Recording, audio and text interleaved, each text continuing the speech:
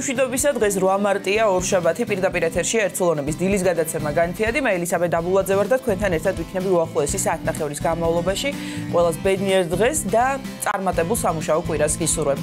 ვიდრე გაგაცნობთ დღევანდელი 8 მარტის გადაცემის ანონსს, წარმოგიდგენთ საეკლესიო კალენდარს, შევიტყოთ თუ ვისი ხსენიებს დღეს 8 მარტს საქართველოს მართლმადიდებელი სამოციქულო ავტოკეფალური ეკლესია.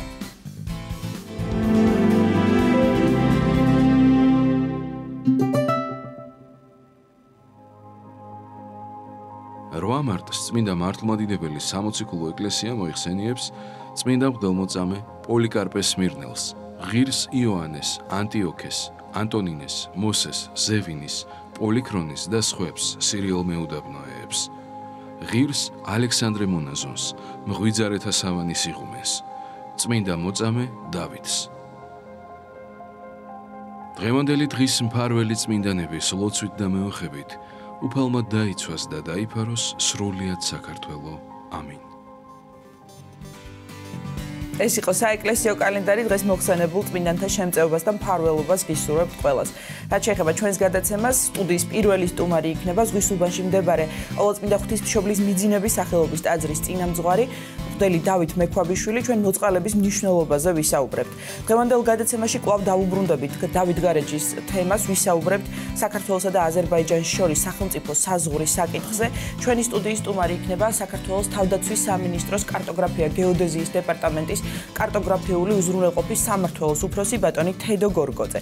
რუსთაველის თეატრი კი პრემიერისთვის ემზადება ერთწლიანი იძულებითი პაუზის გამო, რომელიც პანდემიით იყო გამოწვეული. რუსთაველის თეატრი შესთავაზებს პრემიერას მაყურებელს სპექტაკლს ჰქვია ერთხელ მხოლოდ. ჩვენი სტუდიის სტუმარი დღეს იქნება გენიალური ქართველი რეჟისორი ბატონი რობერტ სტურუა. აი ესეთი იქნება დღევანდელი განთიადი, მე გირჩევთ რომ არ გადართოთ და დაიწყოთ დღე ჩვენთან ერთად. ახლა ამინდის პროგნოზს შემოგთავაზოთ, გავიგოთ როგორი ამიდია მოსალოდნელი თბილისსა და სრულიად საქართველოში.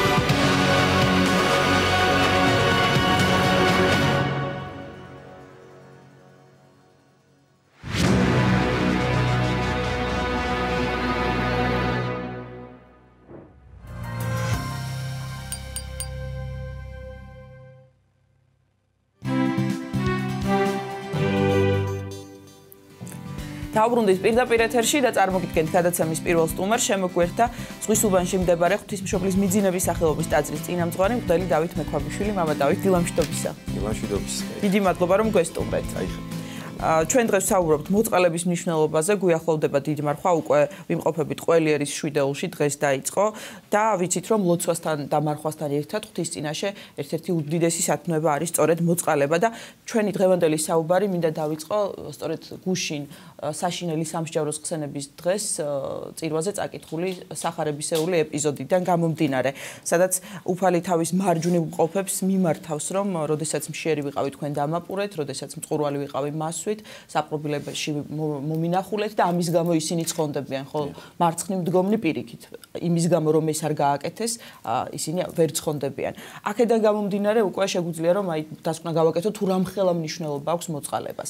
რა არის მოწყალება? დავიწყოთ ასე და რა სახის მოწყალება არსებობს?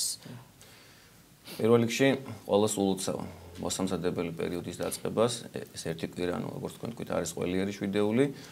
ფაქტობრივად მარხვა არის, იმიტომ რომ ჯვრისწერებიც უკვე აღარ აღესრულება ეკლესიებში და ჩვენ მორწმუნეები ვიწყებთ მომზადებას ცნობიერად დიდი მარხვის მისაღებად და ერთ-ერთი საგალობელი ძალიან კარგად და მკაფიოდ აღწერს მოწყალების მნიშვნელობას მარხვანის საგალობელი, რომ როდესაც შენ მარხულობ და ლოცულობ და ღმერთს წყალობას ევეტრები, როდესაც გაჭირვებული შეხვდება გვერდს ნუაული და შენს მიაქცია მას ყურადღება.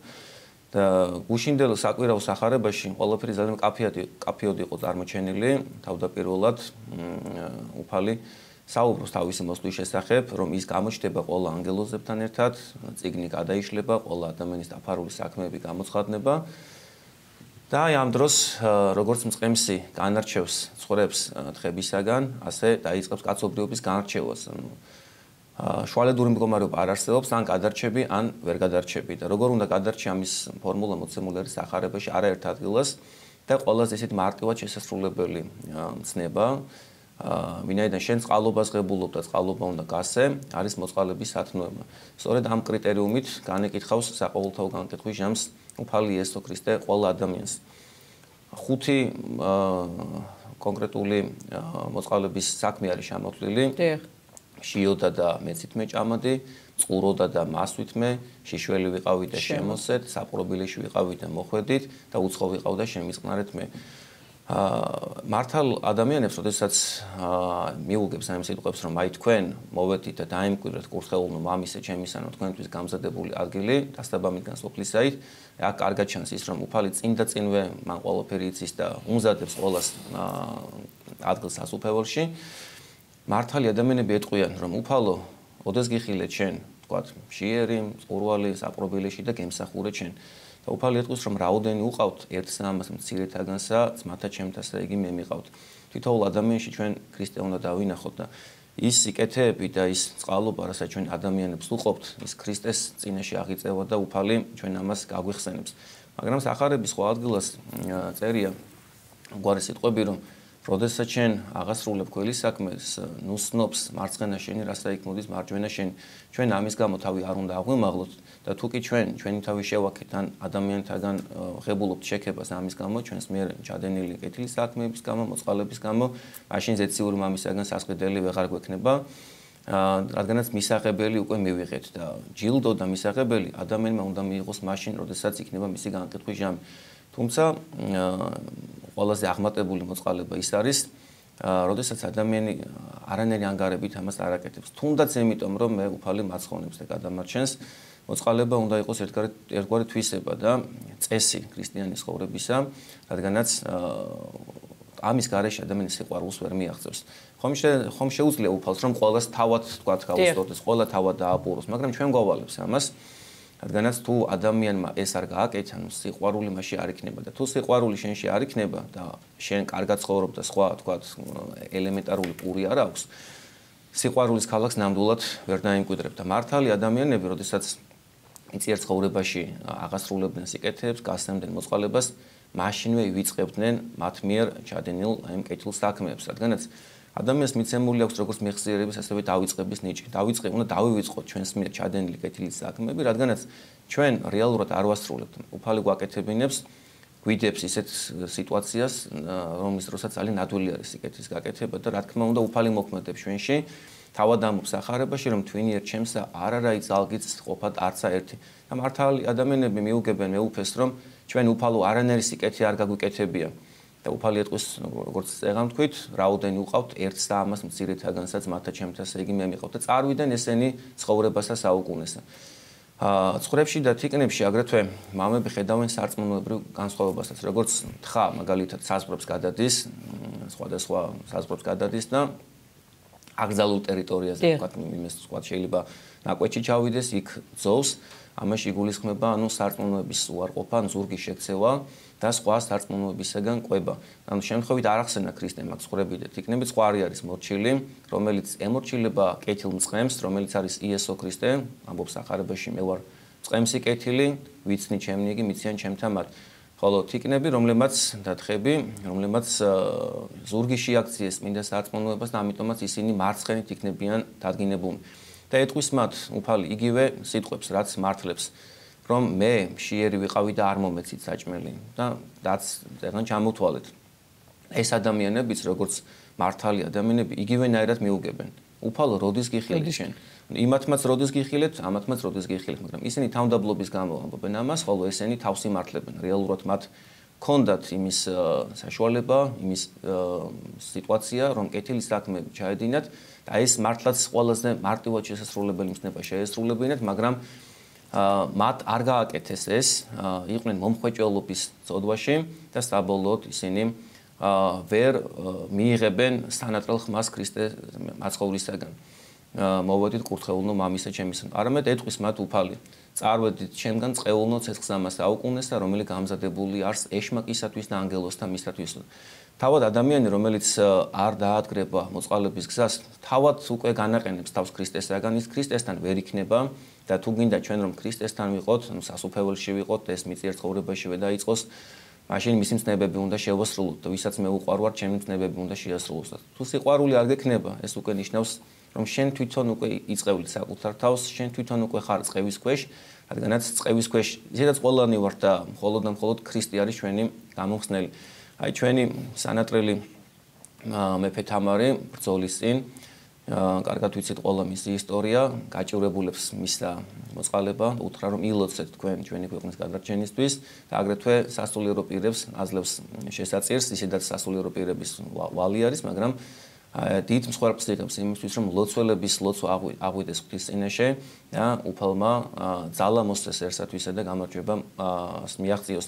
სახარების სხვა ადგილას ჩვენ კიდევ გვაქვს მსგავსი შინაარსის ეპიზოდები, ადგილები, აი მაგალითად უწყალო მდიდრის ცხოვრებაში, როდესაც ის მთელი ცხოვრების განმავლობაში ჭამდა, სვამდა, იხარებდა ბრწყინვალედ იმოსებოდა და უფალმა სპეციალურად დაუახლოვა მას ლაზარე გაჭირვებული, რომ მისით, ისე იგი რატომ უშვებს უფალი ზოგადად გაჭირვებას? აბსოლუტურად ყველა ქვეყანაში არის რაღაც მეტნაკლებად გაჭირვება და აუცილებლად არსებობს ისეთი ადამიანი, ვისაც შენგან ჭირდება დახმარება. არ არის მარტო აქ საუბარი მატერიალურ მოწყალებაზე, მოწყალება არის მრავალმხრივი. ადამიანს რითიც შეგიძლია დაეხმარო უკვე მოწყალება არის.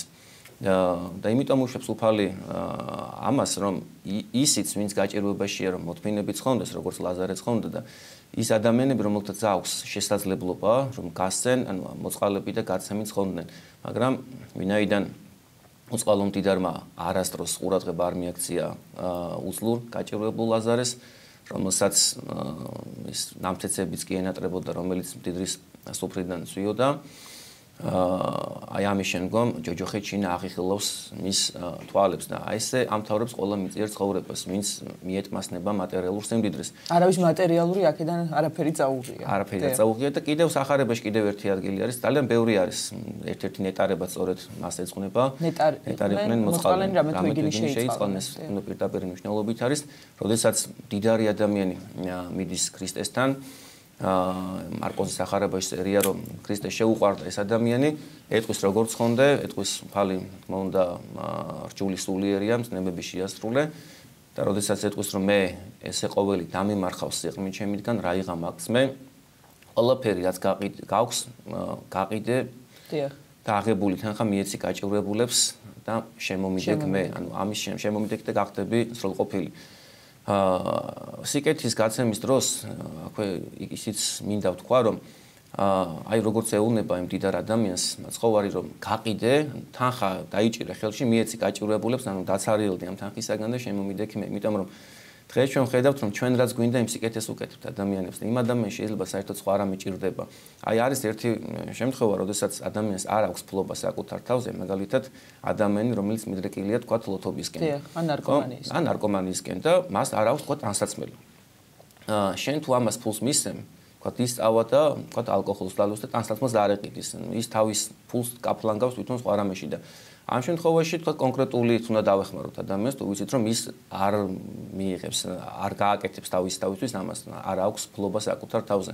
სხვა შემთხვევაში იგივე თქვა მონასტრებში ხომ არაერთხელ მინახავს რომ თქვა ის შემინდოს იმ ადამიანებმა, რომლებმაც თქვა სხვარი შეწირეს, ყოფილი მარხვის მომენტში თქვა სხვარი შეუწირავდა, ეხლა მონასტრებში არ არის თქვა იმ თავში საფარი და ბაკი არ აქვს და ხშირად მამაოს თქვა საწვავის ფული არ ქონია, გაუყიდიათ ეს სხვარი და თქვა იქ საწვავი ჩაუსხამდა. უფრო გონივრული არის რომ მივსეთ ისეთი რამ, რითაც ანუ ყველაფრის ყიდვა შეიძლება. ანუ როგორც დიდარს ეუბნება უფალი თანხა დაიჭირე ხელში, რომ გაყიდე და მიეცი გაჭირვებულებს და ამის შემდგომ როდესაც წუხარ ეწავა ეს მდიდარი ადამიანი უფალი იტყვის რომ დიდარი წინათ შევიდეს სასუფეველს. ლუკას სახარებაში გვაქვს მანქანის საბელი. თუმცა ეს იმას არ ნიშნავს რომ ვერ შევა და ვერ ცხონდება. მაგრამ აი როგორც ახლა თოკი რომ ჩვენ დიდი თოკი, ანუ ნავის თოკი ან მანქანის თოკი დავანაწევროთ და სათითაოდ გავაძრნოთ ნემსის ყუნჩი და ამგვარი 8 წელი გვჭირდება რომ იქეთ მეორე ნაპირის ცხონებაში გადავიდეთ, ასე უნდა დამდობდეს მდიდარი. სხვათა შორის ერთ-ერთი განმარტებელი ამბობს რომ რამდენადაც მდიდარი ლოცულობს და მისი ლოცვა არის გაუფანტველი და ის არის მაზიარებელი, იმდენად მასზე არ მოქმედებს ეს მაცხოვრის სიტყვები რომ მდიდარი რთულად შევა სასუფეველში. ეს ზოგადად მარტო მდიდარს კი არ მიემართება, არამედ ყველა ადამიანს მიემართება, იმიტომ რომ მდიდარი თქვა სიმდიდრით არის შეპყრობილი, გაჭირვებული შეიძლება რაღაც კონკრეტული ნივთით და სახმარით იყოს შეპყრობილი ან ძნებებით. ის რაც შენ გაბრკოლებს ღმერთთან მისასვლელად ყველაფერი არის ის სიმდიდრე, რომელიც უნდა გადააგდო და ჭეშმარიტი სიმდიდრე არის ღმერთთან ყოფნა. ჭეშმარიტი გადარჩენა არის თავად უფალი იესო ქრისტე მასთან ყოფობა. ხომ ანუ სასუფეველი არის იესო ქრისტე. ქრისტეს გარეშე სასუფეველი არ არსებობს. შენ თუ ქრისტესთან ვერ მიხვედი, ესე იგი სასუფეველის მდგომარეობა შენში არ იწყება მიწის ცხოვრებაში და არ გაგრძელდება სამერმესო ცხოვრებაში. ამიტომ აუცილებლობას წარმოადგენს, რომ ვისაც ყველა გონიერ ადამიანს, ვისაც უფიქრია გარდაცვალებაზე და მარადიულ ხვედრზე ეს ქრისტეს გარეშე შეუძლებელია რომ იქნეს მიღწეული და აუცილებლობას წარმოადგენს რომ ყველაფერი ის რასაც ჩვენ მივეჯაჭვებით და რაც ჩვენ გვაბრკოლებს ღმერთთან მისასვლელად ყველაფერი მოვიშოროთ და მოვიგზავნოთ და ყველაზე კარგი გამოხატულება იმისა რომ შენ ქრისტესთან ხარ ეს არის წმინდა ლოცვა გაუფანტველი და სწორედ ამაზე უნდა ვიყოთ ჩვენ ორიენტირებული რომ ეს მოვიპოვოთ. დიახ, ადამიანებს გვაქვს სხვადასხვა სისუსტეები მამა დავით და მას შეიძლება იყოს განკითხვა ვთქვათ და სხვადასხვა ცოდვა. მათ შორის ერთ-ერთი არის ის რომ ადამიანს ძალიან უჭირს გაცემა, აი მოწყალების საქმე. ძალიან ეძნელება, ძალიან არის მიჯაჭვული თავის ქონებაზე და აი რაღაც ძალიან მცირედის გაცემა შეიძლება უჭირდეს. რას ურჩევთ ასეთ ადამიანებს? როგორ შეიძლება რომ ეს სისუსტე დაიძლიოს? ყველაფერი არის რწმენით. ეხლა შენ ამდენი უფალმა შემთხვევით კი არ იქადაგა ეკლესია, იმიტომ გვიდგენს ამ საკითხებს, რომ ადამიანმა დაინახოს შედეგი აი მოწყალებისა. გამცემი ხელი არასდროს რჩება цаრიელი. არასდროს აი მაგაზეც მინდოდა მესაუბრე, რა თქმა უნდა, შენ როდესაც აი მაგალითად ჩვენს პაპებს ძალიან დიდი ქონება ჰქონდათ, თქვა აგროვებდნენ და ნუ პირდებოდნენ, რომ ეს საიმედო ხელში არის და დადგა რაღაც ისეთი კრიზისი რომ გაკუპონდა დიახ და ანუ ეს ყველაფერი იქნა გამოყენებული ანუ იმათ მიერ და სხვის მიერ ალბათ იქნა გამოყენებული და როდესაც ჩვენ უფალს აძლევ უფალი ამას მარტივ საიმედო ხელში აი სახარების კიდევ საიმედო ხელში არის ეს ყველაფერი და სახარების ერთ ადგილას კიდევ ესეთი რამე წერია რომ თქვენო ნუიუნჯებთ დედამიწას სადაც მხილმან განყვნელმან პარავმან დათხარის და განიპარეს არამედ იუნჯებთ ცათაშინასა და არც ამ ხილთ არც ამ პარავთა დათხარიან და მიეპარიან. რამე თუ სადაც არის საუნჯი შენი მუნცა იყოს გული შენი და უფალი აუცილებლად წინ დაგვახვედრებს იმას, იმ მადლს. თან ამაზეც ძალიან კარგი იქნება საუბარი რომ ძირითადად ვინც ჩვენ ვისაც ჭირდება ჩვენგან ყურადღების მიქცევა და დახმარება, ესეთი ადამიანები არიან ძირითადად მრევლში. ანუ როგორი ადამიანები, რომ ერიდებათ მოწყალების თხოვნა. ისინი ბოლომდე ითმენენ ამ გაჭირვებას, ბოლომდე ითმენენ და ისინი სხვას არ აწუხებენ. ამგვარ ადამიანებს, ამგვარ ბენეფიციარებს ჭირდებათ აღმოჩენა და ძირითადად ანუ მრევლში არის შემჩნევა. შემჩნევა ჭირდება. ლაზარე ყველას გვყავს გვერდით, უბრალოდ ვერ მომჩნევს. ლაზარე და ესეთი ადამიანების ლოცვა, აი როგორც აი თამარ მეფემ რომ შეასრულა და დავით აღმაშენებლის ცხოვრებაში, რომ აი იმ დღეს მწუხარე იყო, როდესაც ვინმეს არ ეხმარებოდა. მიწიერ ცხოვრებაში გიკვალავს გზას, არაფრით არ მიგაკლდება, გასცემ, მოგეცემა და როგორც სულიერი არის, რომ თუ შენ არ გაეცი უფლისგან ვერ ღებულობ, ანუ თავისთავად ღებულობ უფლისგან, იერარქიულია ყველაფერი, ასევე არის მატერიაშიც. შენ თუ არ გაეცი, არ მოგეცემა და როგორც ფსალმოში წერია, დაუტევონ უცხოთა სიმდიდრე მათი და სამარენი მათნი სახლ მათ დაიყვნენ უკუნისამდე და საყოფილ მათ და თესლით თესლამდე. უბრალოდ რჩება ეს ქონება, რომელსაც შენ ვერ იყენებ. და სხვა როგორ გამოიყენებს, ესეც არ იცი შენ.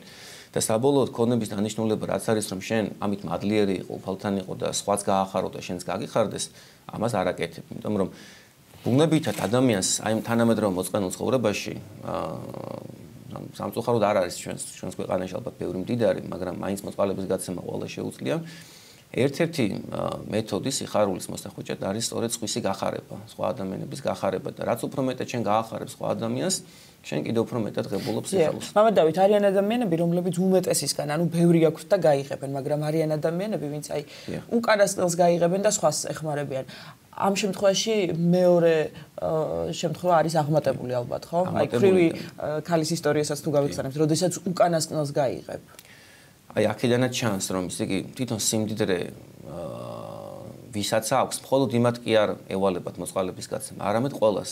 ანუ იმ ქრივმა ქალმა ესე იგი ყველაზე მეტი შეწირა, ყველაზე ცოტა ქონდა და ყველაზე მეტი შეწირა. და სწორედ ამაზე აკეთებს სახარება აქცენტს, რომ შენ არ აქვს მნიშვნელობა თქვა, გააქვს, არ გაქვს, ნებისმიერ შემთხვევაში შეგიძლია სხვას დაეხმარო, ნებისმიერ შემთხვევაში შეგიძლია სხვა შეეწიო. გააჩნი ამას როგორ აკეთებ. აი კაინის დაბელის შემთხვევაშიც იგივე ხდება. ხომ კაინის მსხვერპლი უფალმა არ მიიღო, ზედმეტი შეწირა უფალს, ზედმეტი შეწირა. არა მართლიად გააყაო და არც მართლიად შემოსწირი. აბელმა საუკეთესო შეწირა უფალს, იმიტომ რომ ეს განა უფალს ჭირდება, როგორც ბრძანებს, რომ საკვერთხები და მსხვერპლი არამთნდა არ არის სათნო უფლის, ანუ საკვერთხი არაქნდეს მსხვერპლი ღვთის და არსული შემოსრული, გული შემოსრული და უფალს უნდა რომ შენ მოწყალების მიმართ მოგაქცევი, შენ არ იყო ანგარებით შეპყრობილი, შენ იყო გამცემი და შენ იყო უანგარო და რაც უფრო მეტად მოცილდები მატერიას, მით მეტად უახლოვდები ღმერთს. და მნიშვნელობა აქვს, რა თქმა უნდა, რას გავიღებთ და რას მივსემთ. უნდა ვეცადოთ, რომ საუკეთესო გავიყოთ, როგორც ღმერთისთვის, ასევე მოყვასისთვის და ეს მსხვერპლი, როგორც კეთილის საკმეველი, ისე აღვახვის წინაშე.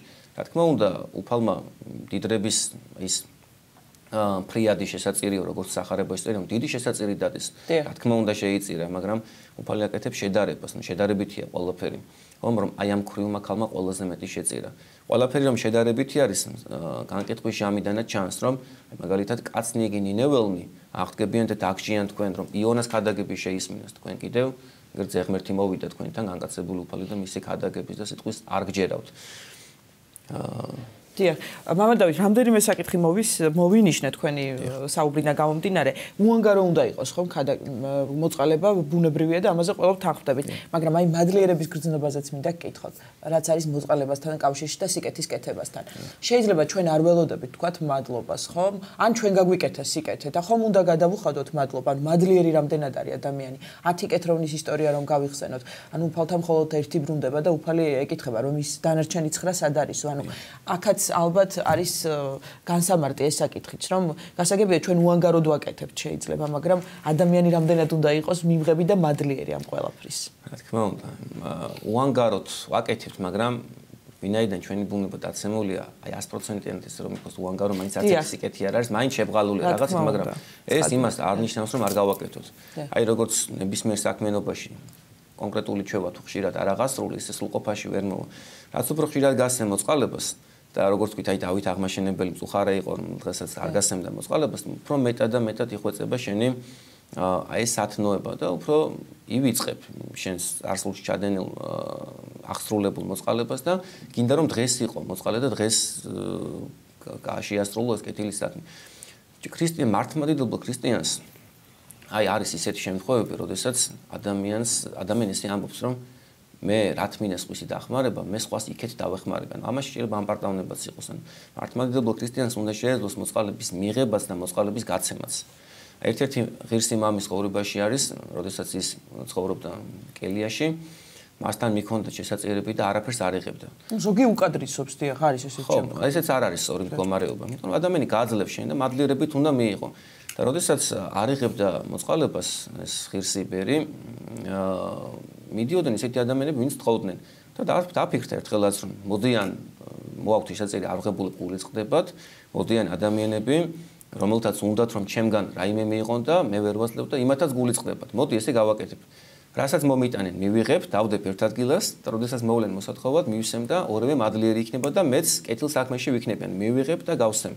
და რა თქმა უნდა, მადლიერება ყველაფერში გმართებს და გმართებს დაფასება იმ ადამიანებისა და დაალოცვა იმ ადამიანებისა, ვინც ჩვენ ზრუნველობს და მე იმიტომ ვახსენე დასაბამში, რომ ისევ შენთვის, რა თქმა უნდა, ყველას უნდა დავეხმაროთ, მაგრამ შენ წარსამატებლად იმ ლოცველ ადამიანს რომ დაეხმარები, რომელიც რეალურად ერიდება რომ მოვიდეს შენთან და ვინც თქვა ეკლესიაში არის ეზიარება და ეთყობა ადამიანს თუ გარეგნობაზეც, ცხოვრების სტილზე და ყველაფერი ერთმანეთის ვიცით, ეხა ისე არ არის, ეხა პატარა არის საქართველო და ამ ადამიანს დაეხმარებ და გულითა და დაგლოცავს, არა მხოლოდ ეს ცხოვრებაში შეგეწევა და ცხოვრებას დაგიმკვიდრებს, არამედ მიწიერ ცხოვრებაშიც ხელს მოგიმართავს და არაფერი არ დაგაკლდება. დიახ, ზოგი ამბობს, რომ არ მაქვს საშუალება და ვერ დავეხმარები და აქაც მოწყალების სახეებზე თავიდანაც კითხეთ, ისიც შევახსენოთ მაყურებელს, რომ თქვათ ნუგეში სულიერი მოწყალების სახეებზეც რომ უთხრათ რამდენიმე სიტყვა. დიახ, სიტყვიერი თქვათ დახმარებაც შეიძლება ადამიანს სულ არ ჭირდებოდეს ჩვენგან მატერიალური შეწევნა და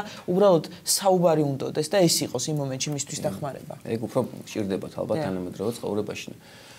იმაზეც მინდოდა მესაუბრა, რომ უფალი განსაკუთრებულ ჩვენ არ ვთხოვს, აი მხოლოდ აი შიოდა და მომეცით მე საჭმელი. ქრისტეს მცნებები მძიმე შესასრულებელი არ არის, ძალიან მარტივი არის, რომ აი ეს მცნებები ჩვენ შევასრულოთ და მოწყალების უამრავი სახე არსებობს, მართლაც როგორც თქვით, ნებისმიერი რითაც ჩვენ დავეხმარებით და ისაა კასტური ესეთ რამეს ამბობს, რომ როდესაც ჩვენ გაჭირებულს, თქვათ მატერიალურ თანხას, მატერიალურ რაიმეს აძლევ, მასთან ერთად თან შეაზავე მხიარული სახე. შენი მხიარული სახით მას უფრო დაეხმარები, ვიდრე იმ შესაწირით, რასაც მას უკეთებ.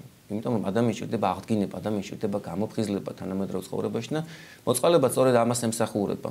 ალბათ ყველას გამოგვიცდია, რომ აი ადამიანები რაღაცას ჩუქნიან, პატივცემენ და გვიხარია და იმათაც ვახარებ, ჩვენ სიხარულს უზიარებთ, მაგრამ პავლე მოციქული ამბობს, რომ მხიარულებით მისაცემელი უყვარს უფალს, მხიარულებით მისაცემელი. წუხარებით არ უნდა გავაკეთოთ ეს.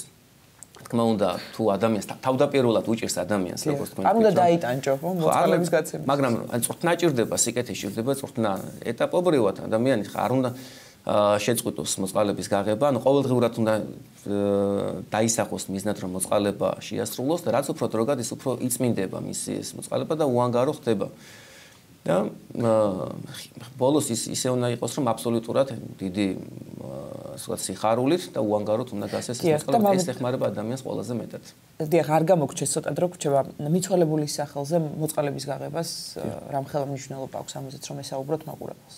მიცვალებულებს რეალურად არავინ არჩება, აი გუშინ წინ იყო მიცვალებულ წილის შაბათი და მიცვალებულების მოსახსენებელი დღე და ჩვენს გარდა არავინ არ ყავს მათ, მოკლედ რომ დაეხმარონ და არსებობს 4 მოწყალების საქმე, ჩვენი მხრიდან წირვაში მოხსენება, პანაშვიდების გადახდა, პირადი ლოცვა და მოწყალების გაღება და აი ეს 4 მსახურება უნდა შევეცადოთ, რომ კეთილი საქმე შევასრულოთ ჩვენი მიცვალებულების გადარჩენისთვის და უფალი აუცილებლად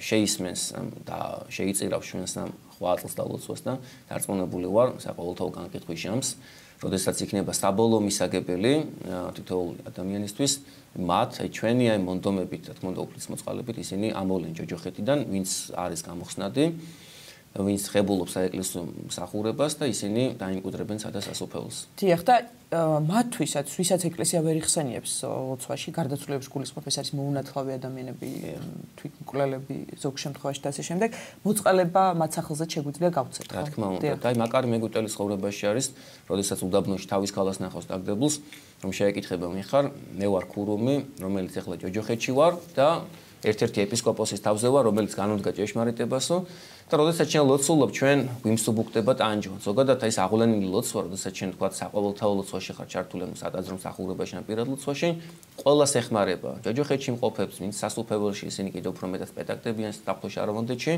და იმათი მზრუნველობა და ლოცვა კიდევ ჩვენზე მოდის და ჩვენზე გარდამოევლინებას. რომ ორმხრივია სულიერი კავშირი არსებობს და ეს არის სწორედ რწმენი ცხოვრება. ძალიან დიდი მადლობა მამა დავით საინტერესო საუბრისთვის. სახარებიდან ძალიან საინტერესო მაგალითები შეგვახსენეთ და შოთა რუსთაველის გარეშეც პრინციპში ვერ დავასრულებთ ალბათ დღევანდელ საუბარს, რასაც გასცემ შენია, რაც არა დაკარგულია. დიდი მადლობა შევახსენებ მაყურებელს სტუდიაში საუბრობდა ზღვის უბანში მდებარე ყოვლადწმინდა ღვთისმშობლის მიძინების სახელობის ტაძრის წინამძღვარი მღვდელი დავით მექვაბიშვილი. ვაგრძელებთ გადაცემას, ერთად მოვისმინოთ ლოცვა 9 საათზე და დავუბრუნდებით სტუმართან ერთად დაგველოდეთ.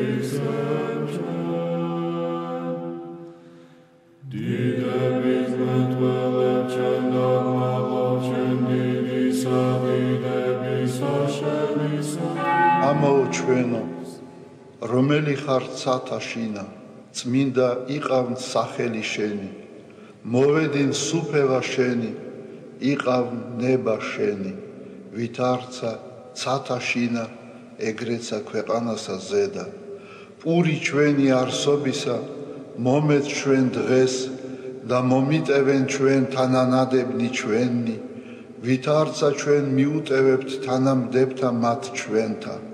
და ნუ შემიყანებ ჩვენ განსაცდელსა, არამედ მიხსნენ ჩვენ ბოროტისაგან.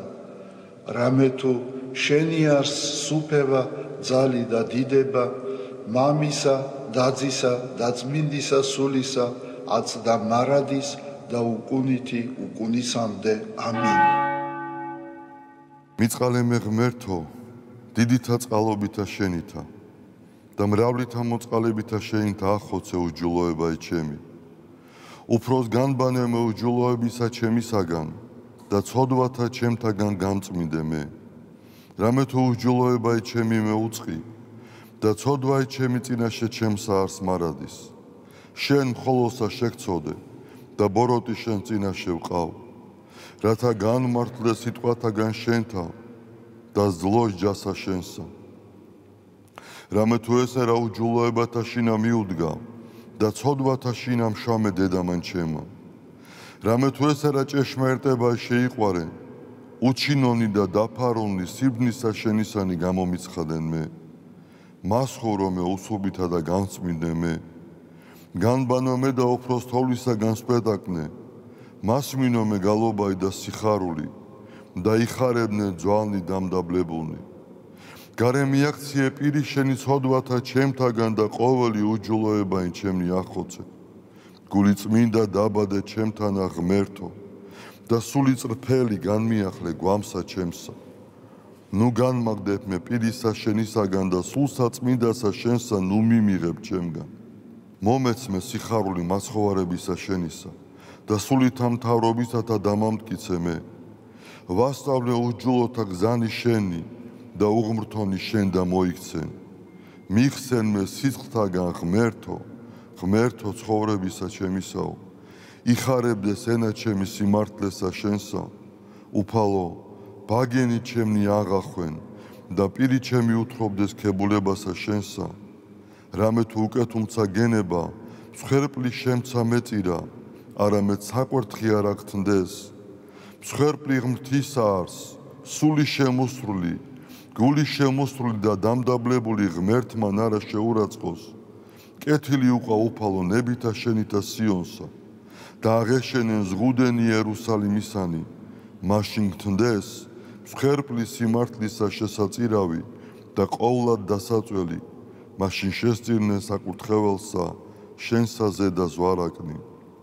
დიდება მამასა და ძესა და წმინდასა სულსა, აწდა მარადის და უკუნითი უკუნისამდე ამინ. ალილუია, ალილუია, ალილუია, დიდება შენ და ღმერთო. ალილუია, ალილუია, ალილუია, დიდება შენ და ღმერთო. ალილუია, ალილუია, ალილუია, დიდება შენ და ღმერთო ჩვენო, დიდება შენ და. ღვთისმშობელო ქალწულო გიხაროდენ, მიმადლებულო მარიამ უფალი შენთანა, კურთხეულ ხარ შენ დედათა შორის და კურთხეულ არს ნაყოფი მუცლისა შენისა, რამე თუ მაცხოვარე გვიშევ სულთა ჩვენთა. უფალო, დიდება შენ და ღმერთო, გაამთლიანე და გადაარჩინე საქართველო. უფალო, დიდება შენ და ღმერთო, გაამთლიანე და გადაარჩინე საქართველო. უფალო, დიდება შენ და ღმერთო, გაამთლიანე და გადაარჩინე საქართველო.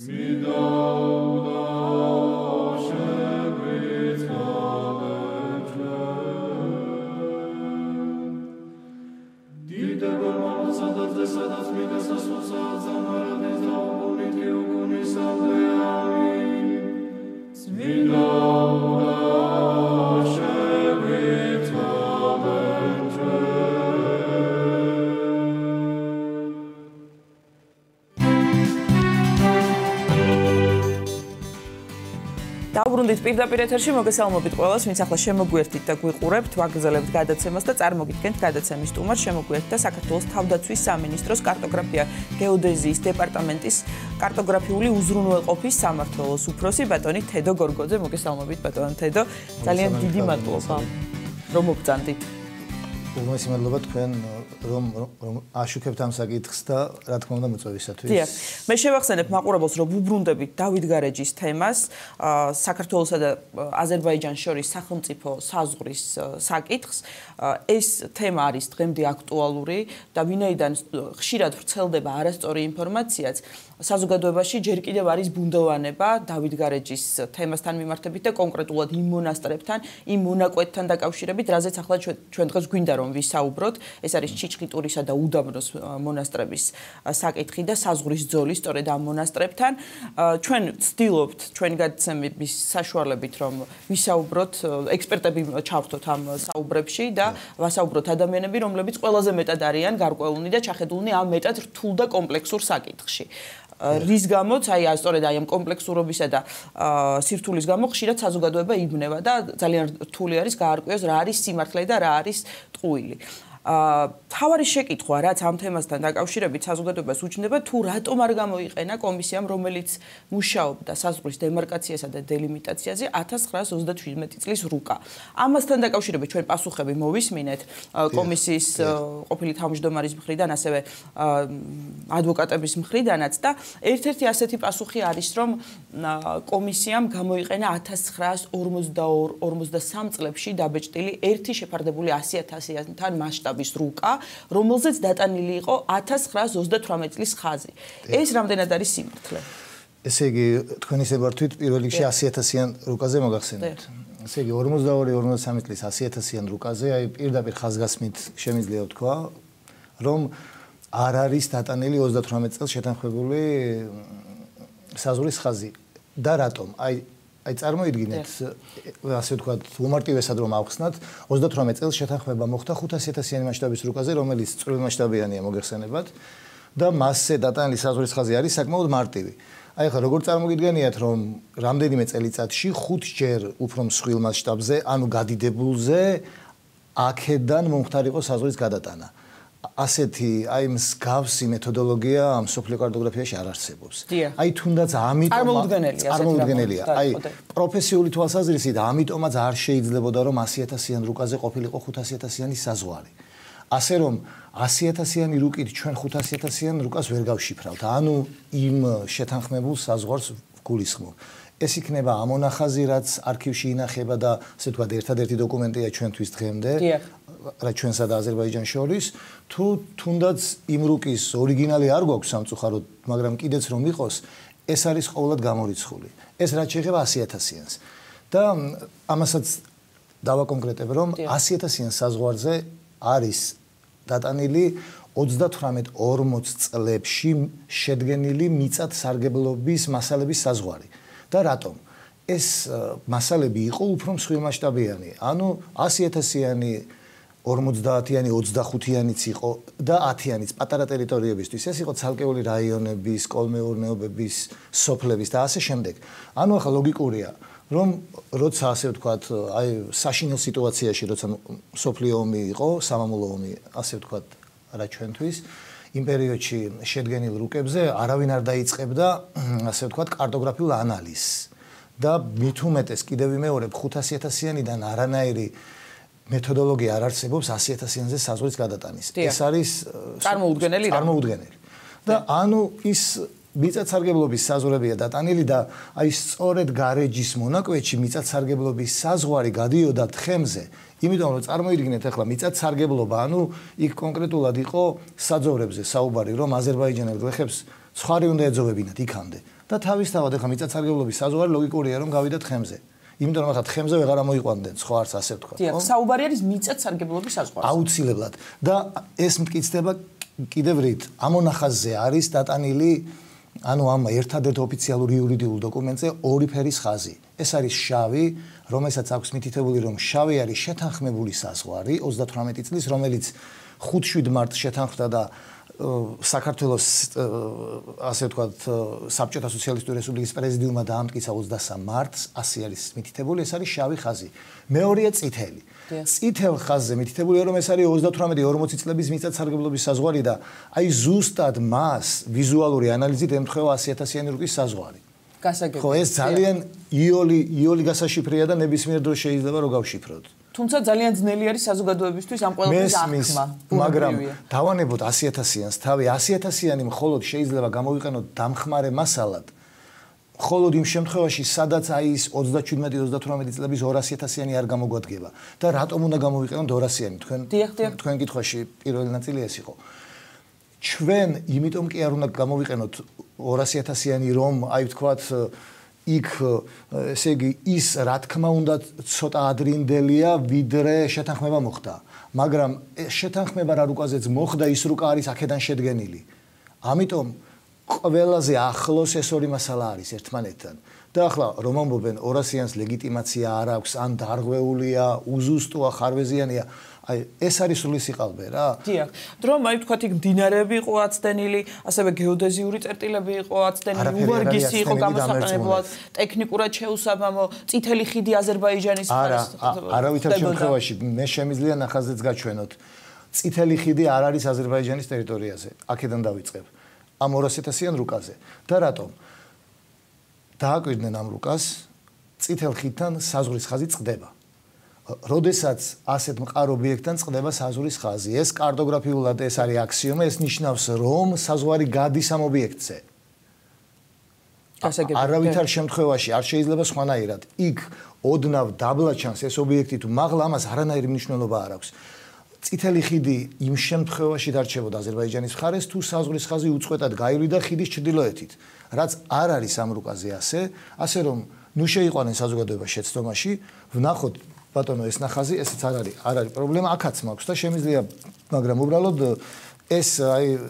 ეს რუკები უკვე ხელმისაწვდომია და ნებისმიერ ადამიანს შეუძლია ვთქვათ კომპიუტერში სკანირებული ვერსია გაადიდოს და შეხედოს წითელ ხიდს. დიახ. საზღვარი წყდება, ავტომატურად ნიშნავს, რომ მასზე გადის საზღვარი.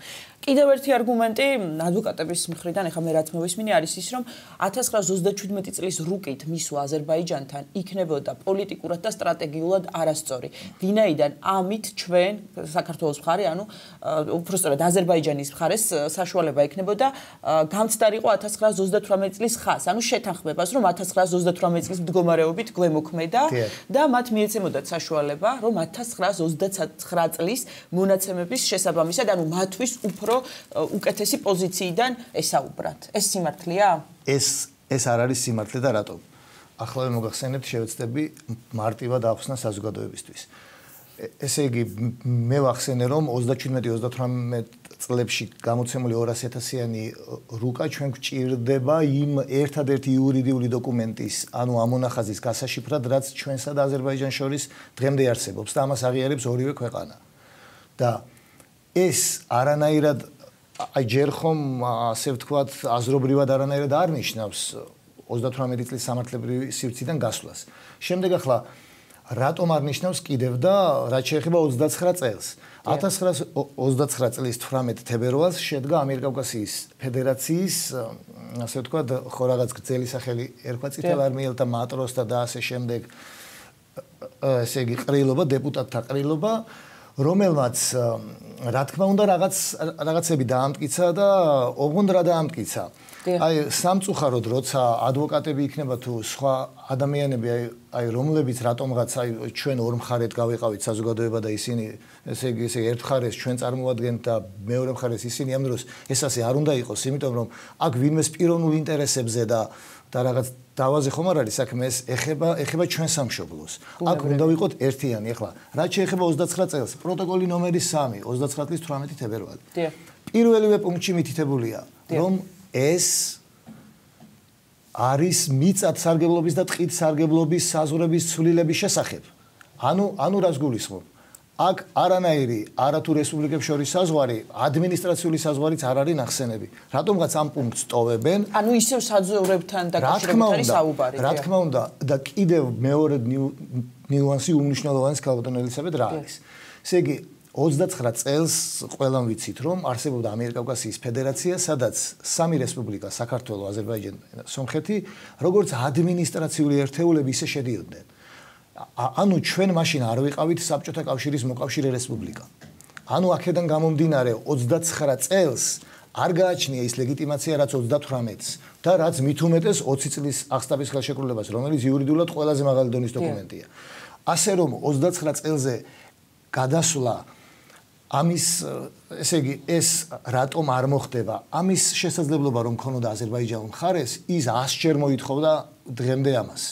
იმიტომ რომ 29 წელი მისთვის კიდევ რაღაცაში უკეთესია, მაგრამ იცის ძალიან კარგად, ჩვენ თუ 38 წლიდან გავალთ, ავტომატურად შემოვა 20 წელი უკვე.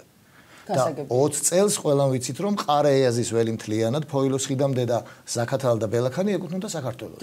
აი ყარაეაზის ველი ახსენეთ და ისინი ამტკიცებენ თქო ამბობენ ყოველ შემთხვევაში კომისიის ყოფილი თავმჯდომარე და ასევე ადვოკატების განაც მოვისმინე რომ 1922 წელს აი გარეჯის ეს სადაო მონაკვეთი დანარჩენ ტერიტორიასთან ერთად საბჭოთა ხელისუფლებამ აზერბაიჯანს გადასცა. ახლა საბჭოთა ხელისუფლებას ეყოფა საკუთარი ცოდვები რა და რა თქმა უნდა მათ ბევრი ცოდვა ჩაიდინეს, მაგრამ მოდით ახლა დღეს თქვა მე რომ რაღაცას დავაშავებ, მას სტალინსა და ორჯონიკიძეს ნუავკიდებთ რა. და ესე იგი კიდევ ერთხელ ვიმეორებ. აი ახლა მაშინ ამაზე გავაკეთებ პატარა კომენტარს თუ შეიძლება. ყველაზე მაღალი კატეგორიის, ანუ უმაღლესი დონის იურიდიული დოკუმენტი. ეს არის პირველი 20 წლის 12 ივნისის ქალაქ აღსტაფის ხელშეკრულება, რომლის მდგომარეობაც უკვე მოგახსენეთ. რა ხდებოდა და ამას რა თქმა უნდა აღიარებდა აზერბაიჯანის მაშინ უკვე საბჭოთა სოციალისტური რესპუბლიკა, ანუ წითელი აზერბაიჯანი და საქართველოს დამოუკიდებელი რესპუბლიკა, ხო? შემდეგ 21 წლიდან რომ დაიწყო დავა, სულ დავა მიდიოდა რა. ესე იგი ფაქტიურად 21 წელს ჩვენ დავკარგეთ სამწუხაროდ ზაქათალა და ბელაქანი და სამეურნეო მფლობელობაში გადავეცით ყარაიაზის ველი. ხო, ახლა ეს ფაქტია. მაგრამ არც ერთ შემთხვევაში არსად არ არის ნახსენები რომ ყარაიაზის ველი ჩვენ გადავეცით პოლიტიკურად. ეს ძალიან კარგად იცის აზერბაიჯანმა.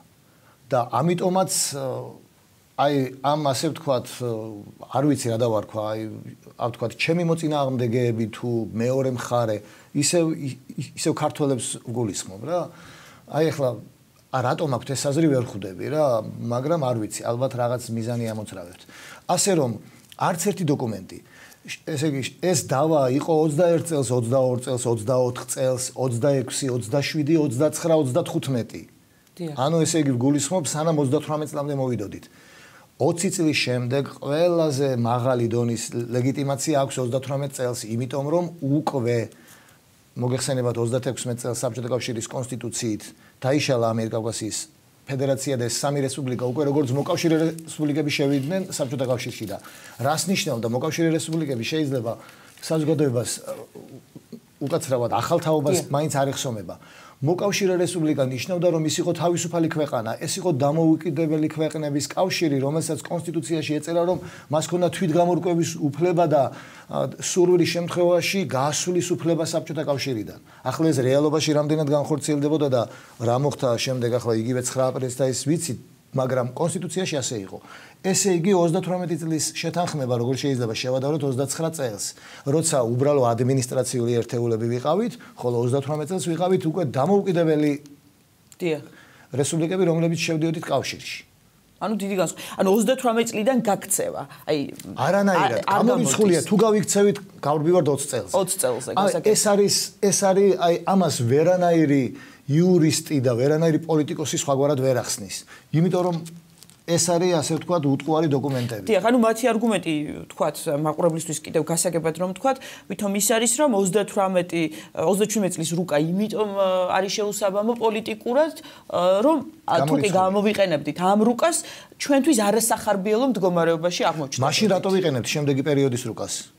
იქნებ შემდეგ პერიოდზე, აი მე რომ ვთქვა რომ 42-43 წლის ან თუნდაც შემდეგი პერიოდის ნებისმიერი პერიოდის რუკის გამოყენებასაც, აი მე თავისუფლად როგორც კარტოგრაფი 38 წლის სივრციდან გაქცევად მივიჩნევ.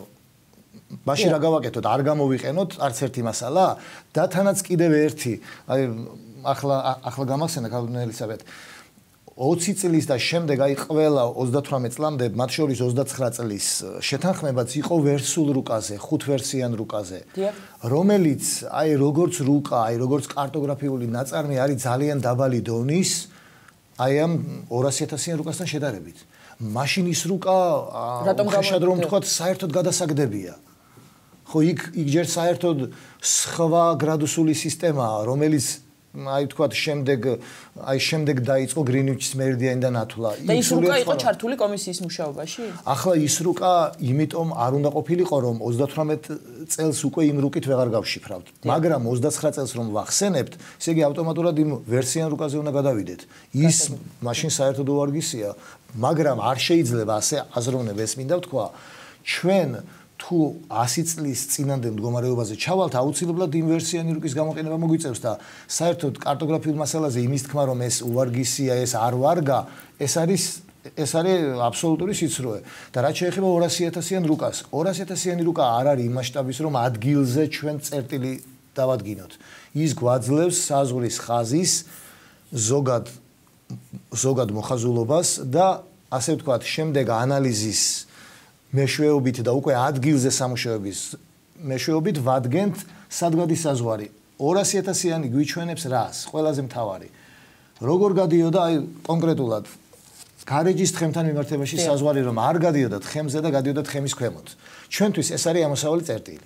შემდეგ ადგილზე არათუ 200.000-იანით აი ხმამაღლა ვიტყვი იმად გასაგონად ვინც ასე ვთქვათ დღეს რაღაცას ცდილობს რომ კარტოგრაფიასთან დაკავშირებით ისაუბროს და ამ დროს სამწუხაროდ აზრზე არ არიან. არც 100.000-იანი რუკა, არც 50.000-იანი მასშტაბის რუკა არ არის იმისთვის საკმარისი რომ ჩვენ ადგილზე ზუსტად წერტილი დავიტანოთ. ადგილზე შეთანხმება კიდევ სხვა არის, მაგრამ მთავარი მიმართულების დარღვევა არ შეიძლება. დიახ.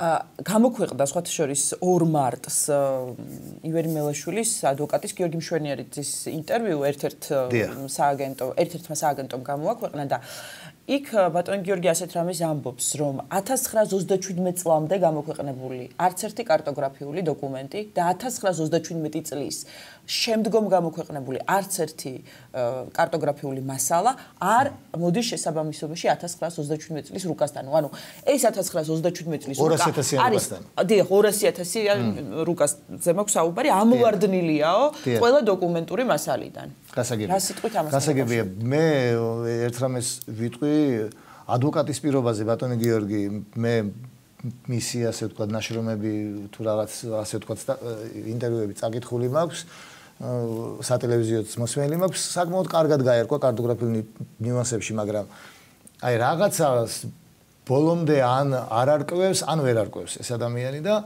ახლა რაც შეეხება თქვენი კითხვის პასუხს. ეს არ არის სიმართლე რატომ?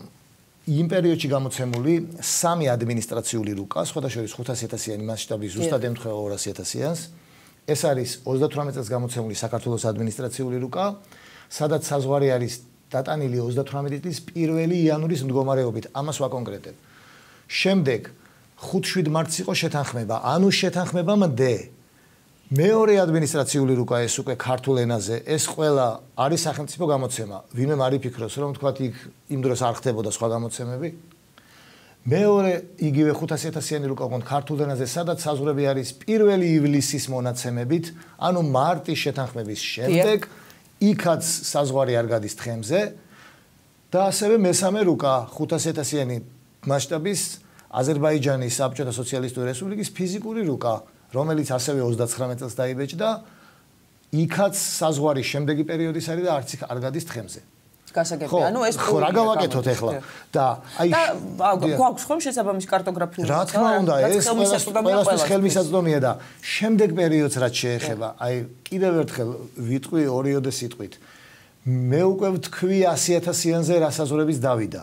სხვაგვარად ვერ დავიდოდა უბრალოდ, იმიტომ რომ არ არსებობს, აი თქვათ, როგორ წარმოვიდგინოთ, აი თქვათ 5 სანტიმეტრი სიგრძის მარტივი ხაზიდან 25 სანტიმეტრის სიგრძის რთულ ხაზს მივიღებთ?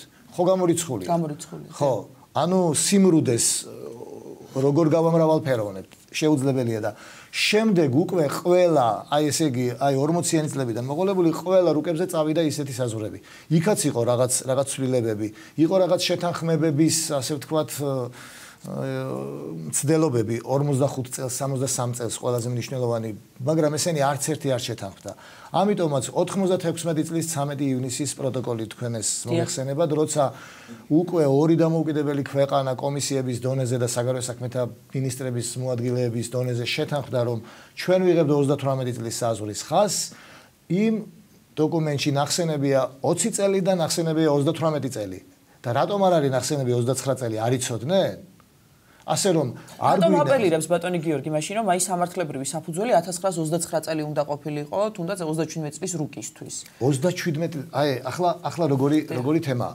37 წლის რუკისთვის არ იქნებოდა სამართლებრივი საფუძველი 29 წელი. და რატომ? იმიტომ არ იქნებოდა რომ ჯერ ერთი ეს რუკები შედგენილია უკვე როცა მოკავშირე რესპუბლიკები გახდნენ და იმ საზღვარს მე კიდევ ვამბობ, აქ ეს საზღვარი ამ რუკებზე დატანილია როგორც მოკავშირე რესპუბლიკების საზღვარი და არა ადმინისტრაციული საზღვარი. 29 წელი არ ეხება უпроსორად ადმინისტრაციული კი არა სამეურნეო საზღვარი. 29 წელი ეხება მხოლოდ სამეურნეო საზღვარს. დიახ, გასაგებია. აი ეს მინდა რომ ეს საზოგადოება მიცოდეს, რომ ეს ადმინისტრაციული საზღვარიც არ არის. არ არის. ადმინისტრაციული საზღვარიც აი აქ პირდაპირ წერია, რომ ეს არის მიწათ სარგებლობის და ტყით სარგებლობის საზღვარი აი ამ სამ რესპუბლიკას შორის. ეს სამი რესპუბლიკა იყო ადმინისტრაციული ერთეულები ამიერკავკასიის ფედერაციის შემადგენლობაში, რომელიც შედიოდა საბჭოთა კავშირში. რაც შეეხება ყვითელ ბარათს, რომელიც თავის დროზე აზერბაიჯანს გადასცა საქართველოს, როგორ იყო წარმოდგენილი ყვითელ როგორ ქვია უკაცრავად ალბომს, დიახ, ყვითელ ალბომს. ყვითელი თუ ყავისფერი. ყავისფერი ალბომი. ყავისფერი ალბომი. დიახ. ესე იგი, ყავისფერი ალბომი, რომელიც საქართველოს მხარემ გადასცა აზერბაიჯანს, როგორ იყო ქართული პოზიცია ამ ალბომში წარმოდგენილი? იქ იყო ქართული პოზიცია დაფიქსირებული, ასე ვთქვათ, საუკეთესო მდგომარეობაში. და ახლა იქ ესე იგი რა არის? აი, რო წარმოვიდგინოთ საზღვრის პერიმეტრი, ესე იგი, აი ახლა როგორ ჩიჩხიტურის კოშკიდან ჩრდილო-დასავლეთით დაახლოებით 3 კილომეტრნახევარი 4 კილომეტრი. ანუ კოშკამდე დღეს ეს ნაწილი შეთანხმებულია, მოგეხსენებათ. და ასევე უდაბნოს მწვერვალის აღმოსავლეთით, უпроსორად სამხრეთ აღმოსავლეთით. ესე იგი, ანუ რა ხდებოდა? აი ზუსტად ამ მასალაში რატომღაც რაც ჩემთვის თან სასიხარულოა და თან შემდეგ ის არის სამწუხარო რატო შეიცვალა ეს პოზიცია, ანუ ამ პოზიციის მიხედვით ქალბატონო ელისაბედ საქართველოს ასე ვთქვათ პოზიცია იყო რომ საზღვარი თხემს არ უნდა მიახლოებოდა საერთოდ, ანუ თხემის ქვემოთ გადიოდა. არათუ ჩიჩხიტურამდე 4 კილომეტრის მოშორებით იწყებოდა, აი მოხვევას აკეთებს საზღვარი, ანუ ჯანდარის ტბის მიდამოებიდან ამოდის, ასე ვთქვათ და შემდეგ აკეთებს მოხვევას და ეშვება გარეჯის თხემისკენ და ჩიჩხიტურის კოშკამდე არის დაახლოებით 4 კილომეტრი. აი იქ სულ თხემია.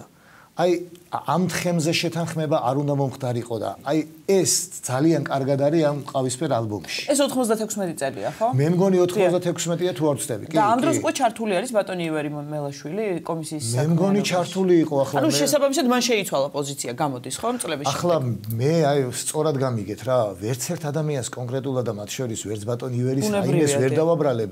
მე არ ვიცი 2006 წელს ეს გადაწყვეტილება ბატონმა ივერიმ მიიღო, ერთიანმა კომისიამ მიიღო, ზემოთ მიიღო ვინმე, არ ვიცი. ეს მე ხო ნამდვილად არ ვიცი, მე შემიძლია მხოლოდ დოკუმენტებით საუბარი და კარტოგრაფიული მასალით. მაგრამ ერთი ნიუანსი კიდევ ის არის, რომ იქ საქართველოს პოზიციაში შემოდიოდა ბერთუბანიც. ანუ ეს იყო ჩვენი არა მარტო კარტოგრაფიულად სწორი პოზიცია, აი კარტოგრაფიულად 37-38 წლების 200.000-იანი რუკა არ გვაძლევს იმის საშუალებას, რომ ბერთუბნის მონასტერი იყოს ჩვენი. დიახ, თუმცა აი გიორგი მშვენიარიძის ინტერვიუში ესეც წერია, ის ამბობს, რომ ჩვენ რა მასალითაც მივდიოდით აზერბაიჯანთან, გვაძლევდა იმის საშუალებას, რომ ბერთუბანზეც კი გვესაუბრა. არა, ეს არ არის სწორი. ეს იყო ჩვენი პოზიცია და არა ოფიციალური კარტოგრაფიული მასალა. არც ერთ ოფიციალურ კარტოგრაფიულ მასალაზე თუ კი არ ჩავალთ 20 წლის ასე ვთქვათ საზავო ხელშეკრულებაზე, სამწუხაროდ ბერთუბნის მონასტერი ჩვენ ტერიტორიაზე არ ხვდება. ეს უკვე ორ ქვეყანას შორის მოლაპარაკების საგანი უნდა ყოფილიყო და ამის მცდელობა 99 წელსაც იყო, თქვენ ეს იცით. და ესე საუბარი იყო 510 ჰექტრის მოცვლაზე, ანუ ესე იგი საპირწონე ტერიტორია ეძლეოდა აზერბაიჯანს, მაგრამ სამწუხაროდ ეს აღარ განხორციელდა. დიახ, ბერთუბანი სიღრმეშია და სამწუხაროდ ეს თხემიდან დაახლოებით 4 კილომეტრის სიღრმეშია, დიახ და 200.000-იანი რუკის მიხედვით გარეჯის თხემიდან აი სხვადასხვა ადგილზე დაახლოებით 200-დან 600 მეტრამდე ქვემოთ ჩადის საზღვარი, ანუ ის გაცილებით შორს არის რა ბერთუბანი. დიახ. ასევე რატომ არ ატარებსო პროკურატურა ექსპერტიზას რუკაზე? ჩვენ გვყავდა ბატონი თენგიზ გორდეზიანი, ჩვენი სტუდიის სტუმარი. 200.000-იანი რუკაზე. დიახ, საუბარი არის 1937 წლის ერთი შეფარდებული 200.000-თან რუკაზე. აი ბატონმა თენგიზმა ის განმარტა, რომ ჩატარებული აქვს რუკას ექსპერტიზა და უამრავმა სპეციალისტმა იმუშავა ამ რუკაზე და დადგინდა მისი ლეგიტიმურობის საკითხი. აი მაინც რატომ არის ეს შეკითხვა და რატომ აწვდიან თქვა საზოგადოებას იმგვარად რომ თითქოს რუკა არის მაინც აი ტექნიკურად შეუსაბამო და გამოუსადეგი არის და მათზე არც ექსპერტიზა ჩატარებულა. ესე ქალბატონელისაბედ მე ხა ზუსტად ვერ გეტყვით პროკურატურამ ექსპერტიზა რო ჩაატარა ეს ვიცი რომელიც მონაწილეობდა ბატონი თენგიზი და კიდე სხვები ხა ჩვენ ყველანი ვიცნობთ ერთმანეთს რა ბატონი თენგიზი ჩემი თავის დროზე ასპირანტურის ხელმძღვანელი იყო შემდეგ დოქტორანტურის ანუ ჩვენ ახლა ესეთი ვიწრო სპეციალობა ყველანი ერთმანეთს ვიცნობთ მაგრამ მე არ ვიცი ამ ექსპერტიზის ასე თქვა დეტალები არც უნდა ვიცოდე ხო ჩვენ თავისთავად არ ვიყავით ჩართული ამაში გულისხმობ ასე თქვა საკუთარ თავს და ბატონ ნოდარ ხორბალაძეს და ესე იგი მე როგორც ვიცი აი ახლა როცა აი რუკაზე ექსპერტს რაღაც კითხვას უსვამ თუ მას მიაჩნია რომ ეს მასალა არ ვარგა მან პირდაპირ უნდა თქვას რომ ეს მასალა არ ვარგა მე ამაზე ასე ვთქვათ ვერანაირ დასკვნას ვერ დავდებ დავანებოთ თავი კონკრეტულად ამ რუკის ექსპერტიზაა თუ არა აი ვთქვათ თუნდაც საზღვრის ხაზზე რომ ვკითხოთ სპეციალისტს რომ ამ რუკაზე გატარებული საზღვრის ხაზი რამდენად სწორია რამდენად ლეგიტიმურია ახლა თუ მე მიმაჩნია რომ ეს მასალა უვარგისია, ეგრევე ვიტყვი რომ ახლა მასალა თვითონ უვარგისი და ხარ როგორ ვისაუბროთ, თქვა გნებავთ საზღვარზე, გნებავთ სხვა რაიმე ელემენტზე. და მე პირადად აი შემიძლია სრული პასუხისმგებლობით განვაცხადო, რომ ნებისმიერ სპეციალისტს, ასე ვთქვათ, გნებავთ ვეკამათები პროფესიულად ან დებატებში შევალ ნებისმიერთან ამ რუკასთან დაკავშირებით. ჩემი როგორც სპეციალისტის აზრი არის ცალსახე, ეს რუკა არის თავისი პერიოდისთვის, თავისი მასშტაბისთვის ძალიან კარგი და ამაზე უკეთესი იმ პერიოდში მაშინ არ იყო. ახლა შემდეგი პერიოდის მასალა რო წინა პერიოდს უნდა ჯობდეს, ეს ცალსახაა, თორემ 42-43 წლის 100.000-იან რუკაზე საკმაოდ მნიშვნელოვანი დარღვევაა. აი კონკრეტულად მათემატიკური საფუძვლის ერთ-ერთი მნიშვნელოვანი ელემენტი, როგორც არის კილომეტრული ბადე, ეს ცოტა ახლა ისეთი სპეციალური ტერმინები გამომდის უკაცრავად. მაგრამ ეს მინდა ვთქვა, აცდენილი არის ასე ვთქვათ რეალობას. ხო და მაშინ ის რუკაც გადასაგდები ყოფილა, რომელსაც კომისია იყენებდა და ასე რომ ეს რომ აბატონო ჩაატარებინონ ექსპერტიზა, ვისაც უნდა თუ მაინც და მაინც უნდათ. პრობლემა არ არის, მაგრამ და კიდევ ვთქვათ, ვინ შეიძლება ჩაატაროს ექსპერტიზა, თუ კი ექსპერტებმა უკვე იმუშავეს და კარტოგრაფებმა დადესტას. მე არ ვიცი ვინ უნდა ჩაატაროს. ახლა ყველას, აი ვინც ამ დარგის სპეციალისტია, თანაც ახლა რაღაც გამოცდილება ყველას გვაქვს. მეტნაკლებად ყველა არის ერთ აზრზე და მე არ ვიცი კიდევ ვინ უნდა ჩაატაროს და კიდევ არის ერთი ნიუანსი. კომისიას თავის დროზე, აი დაუშვათ ეს ბატონი ივერი იყო თუ სხვა იყო, მე კიდევ ამბობ რომ პიროვნულად არ ვერჩი ამ ადამიანს არაფერს, რა სწორად გამიგეთ და მე პირიქით მისი მდგომარეობა ძალიან მაწუხებს და ნებისმიერის ვინც არ უნდა იყოს, მაგრამ მე საკუთარ თავს ვერ დავიცავ თუ რაღაცა შეცდომას დაუშვებ და მიმაჩნია რომ თუ რაიმეს ასე ვთქვათ შეცდომას დაუშვებთ ან როცა ქვეყანას ეხება საქმე და მის ტერიტორიას მე ასე ვთქვათ ყველაფრისთვის მზად უნდა ვიყო. იმ პერიოდში რატომ არ მოითხოვეს ამ როგის ექსპერტიზა? რატომ გადაწყვიტა ვიღაცა ერთმა ან ორმა და გნებავთ ხუთმა ადამიანმა რომ მაინც და მაინც ეს მასალა არ ვარგოდა? და კიდევ სხვა კარტოგრაფიული მასალის ექსპერტიზა იგივე ამ 100.000-იანი რუკის 42-43 წლების ჩაატარა ვინმე? ჩავატაროთ ყველას ექსპერტიზა და ნებისმიერ რუკაზე თუნდაც 80-იანი წლების რუკაზე რამდენ შეცდომას აღმოვაჩენთ ნახავთ. ყველა გავლილი გვაქვს ეს რუკები. ფაქტიურად ჩემი ცხოვრებაა ეს რუკები შეიძლება ასე ითქვას და მინიმუმ მე უკვე 20 წელიწადი პრაქტიკულად ვმუშაობ არა მარტო ამ რუკების გაშიფრაზე, შექმნაზე, არა ჩვენ სამხედრო რუკებს ვქმნით.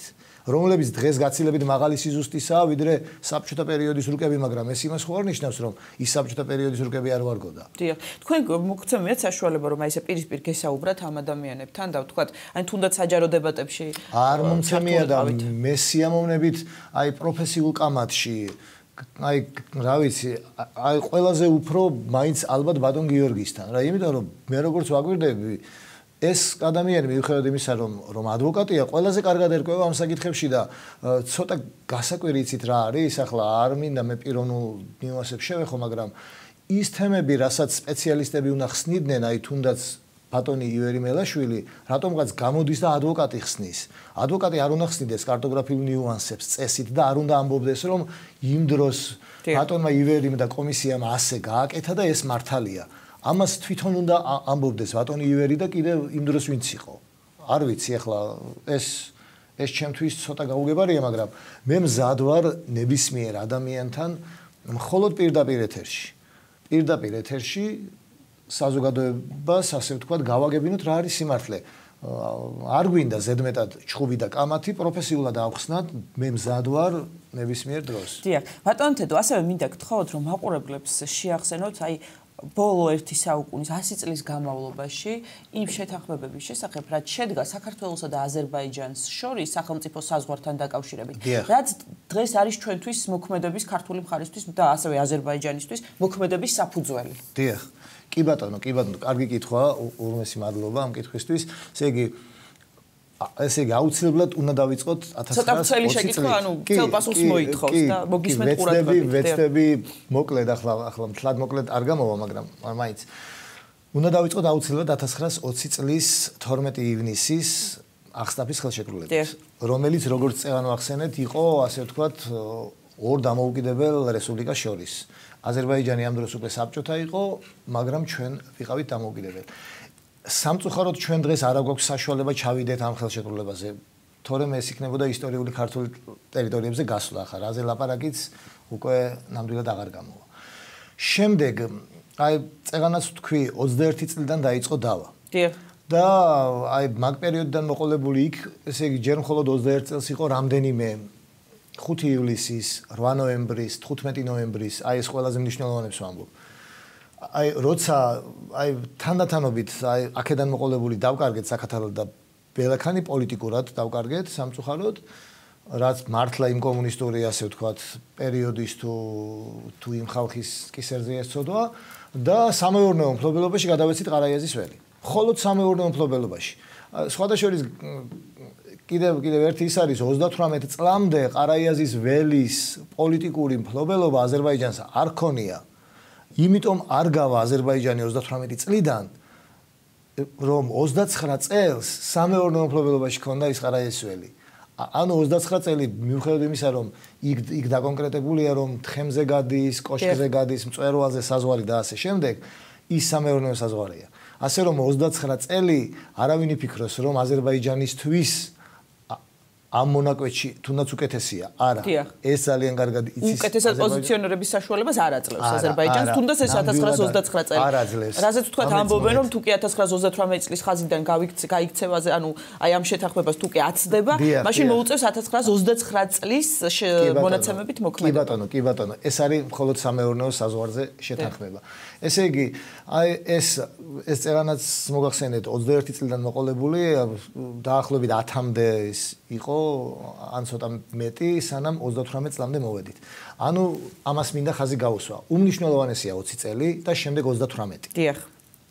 38 წლის 5-7 მარტი, რომელიც 23 მარტს დაამტკიცა საქართველოს უმაღლესი საბჭოს პრეზიდიუმმა, ანუ ეს კი იყო შეთანხმება, მაგრამ შემდეგ დამტკიცებულია უმაღლესი ორგანოს მიერ. ხოლო 5 მაისს დაამტკიცა აზერბაიჯანმა. ანუ ორივემ დაამტკიცა, ამიტომაც 38 წელს ვერ გაექცევა ვერავინ. შემდეგ საზღვრის ცვლილების, ასე ვთქვათ, აი ორი ყველაზე მთავარი შემთხვევა იყო, ერთი იყო 45 წელს, აი ზუსტად ამ 42-43 წლების 100.000-იან რუკებზე და ეს იყო ორი რესპუბლიკის, ანუ ჩვენი და აზერბაიჯანის გეოდეზიური სამსახურების შეხვედრა და მათი ხელმოწერებიც არის. დიახ. ესე იგი, მაგრამ ეს არ დაუმტკიცებია უმაღლეს ორგანოებს, ანუ უმაღლეს საბჭოს პრეზიდიუმებს.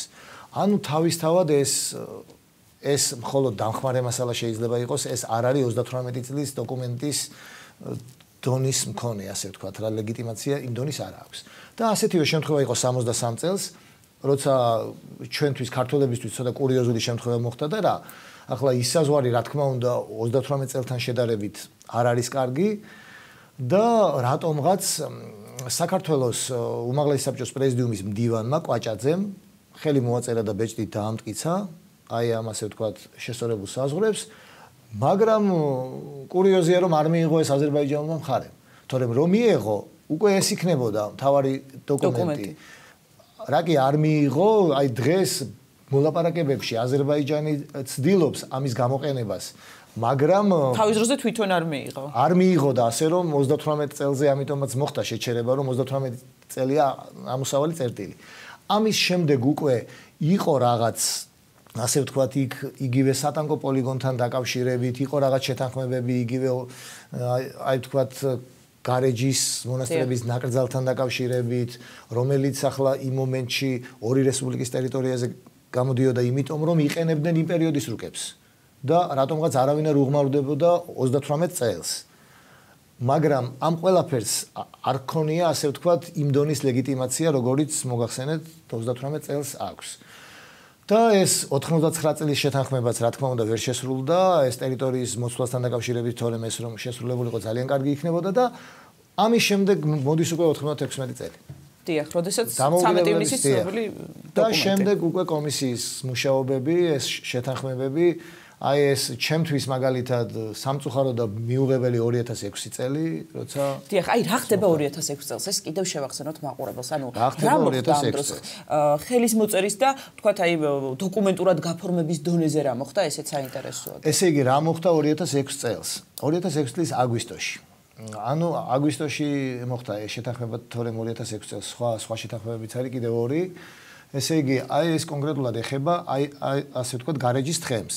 ანუ როცა აი საზღვრის მოხვევის წერტილი რომ ვახსენე ჩიჩხიტურის კოშკიდან ჩრდილო დასავლეთით დაახლოებით 4 კილომეტრის მანძილზე. აი იქედან დაწყებული ჩიჩხიტურის კოშკამდე არ მისული 100 მეტრში შეთანხმდა საზღვარი თხემზე. დიახ. ამით შეიცვალა ის პოზიცია, თქვენ რომ მკითხეთ 96 წელს ყავისფერ ალბომში დაფიქსირებული. ანუ იქ საზღვარი თხემზე არ უნდა ასულიყო. აი ახლა ყავისფერ ალბომთან დაკავშირებით ერთი ნიუანსი რა მინდა კიდევ თქვა. მე მაინტერესებს, რატომ იყო ქართული მხარის პოზიცია ისეთი, რომ თხემის ქვემოთ გაეტარებინათ საზღვარი, თუ 200.000-იანი რუკა არ გამოიყენეს. ანუ დიახ, ხო საინტერესოა, დიახ. აი ხო მიმიხვდით რას ვამბობ. მხოლოდ 200.000-იან რუკაზე იმ პერიოდის, აი შემდეგ ადმინისტრაციულ რუკებს დავანებოთ თავი. იმ პერიოდის 200.000-იან რუკაზე არის საზღვარი თხემს დაბლა.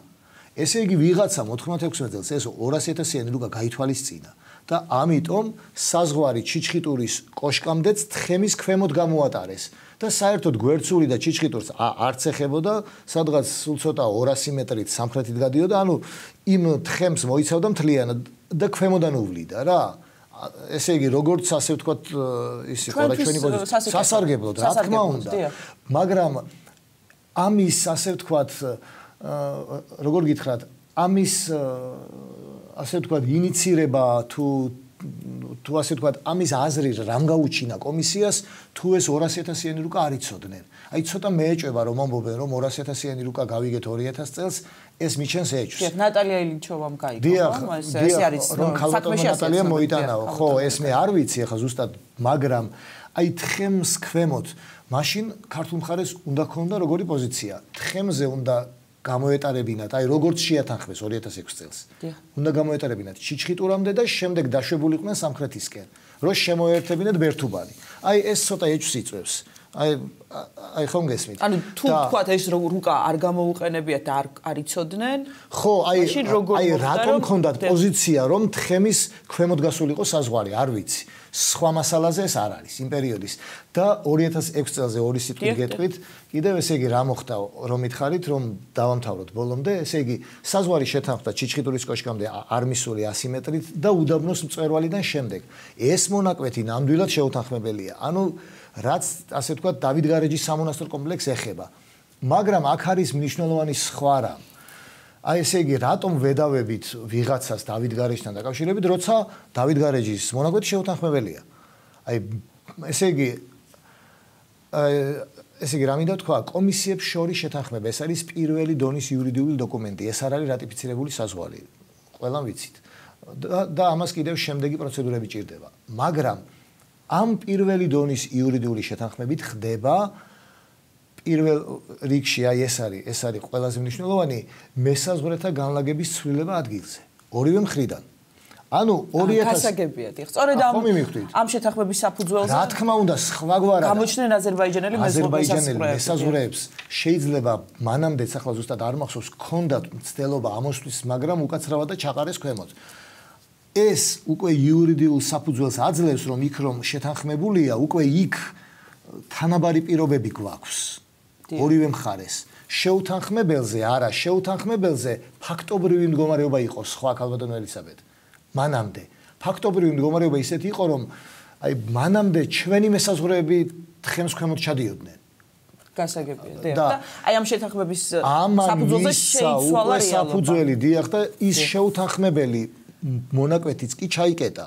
ეს ახლა ამ ხელისუფლების პირობებშიც ასეა და იმ ხელისუფლების პირობებშიც ისე იყო. და ძალიან მოკლედ თქვენი პროგნოზი. აი ამ ყველაფრიდან გამომდინარე, რაზეც ვისაუბრეთ, იმ დოკუმენტური მასალიდან გამომდინარე, რაც დღეისათვის უკვე გვაქვს, მადლობა ღმერთს და რაც უკვე გადაეცა აზერბაიჯანის მხარეს. დიახ. პროგნოზე მოგახსენებთ, ახლა ეს ურთულესი საკითხია და ეს მოლაპარაკებაც ურთულესი იქნება და აი ჩვენ ასე ვთქვათ, რაღაც დონეზე სპეციალისტებმა ვიმუშავეთ და რაღაც შედეგი გვაქვს.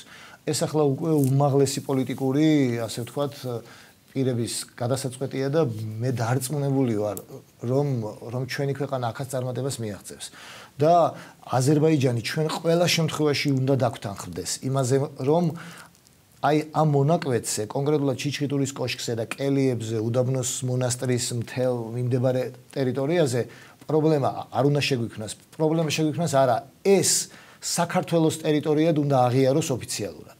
აი ჩვენ აქეთკენ მივდივართ და დარწმუნებული ვარ, რომ დიახ, ჩვენ იმედი გვაქვს, რომ ასეც იქნება. ძალიან დიდი მადლობა საინტერესო საუბრისთვის და გადაცემაში მონაწილეობისთვის. მადლობა. შევახსენებ მაყურებელს, სტუდიაში საუბრობდა საქართველოს თავდაცვის სამინისტროს კარტოგრაფთა გეოდეზიის დეპარტამენტის კარტოგრაფიული უზრუნველყოფის სამმართველოს უფროსი ბატონი თედო გორგოძე. ვაგრძელებთ გადაცემას, რამდენიმე წუთში დავბრუნდებით. ჩვენი სტუდიის სტუმარი იქნება გენიალური ქართველი რეჟისორი რობერტ სტურუა. დაგველოდეთ.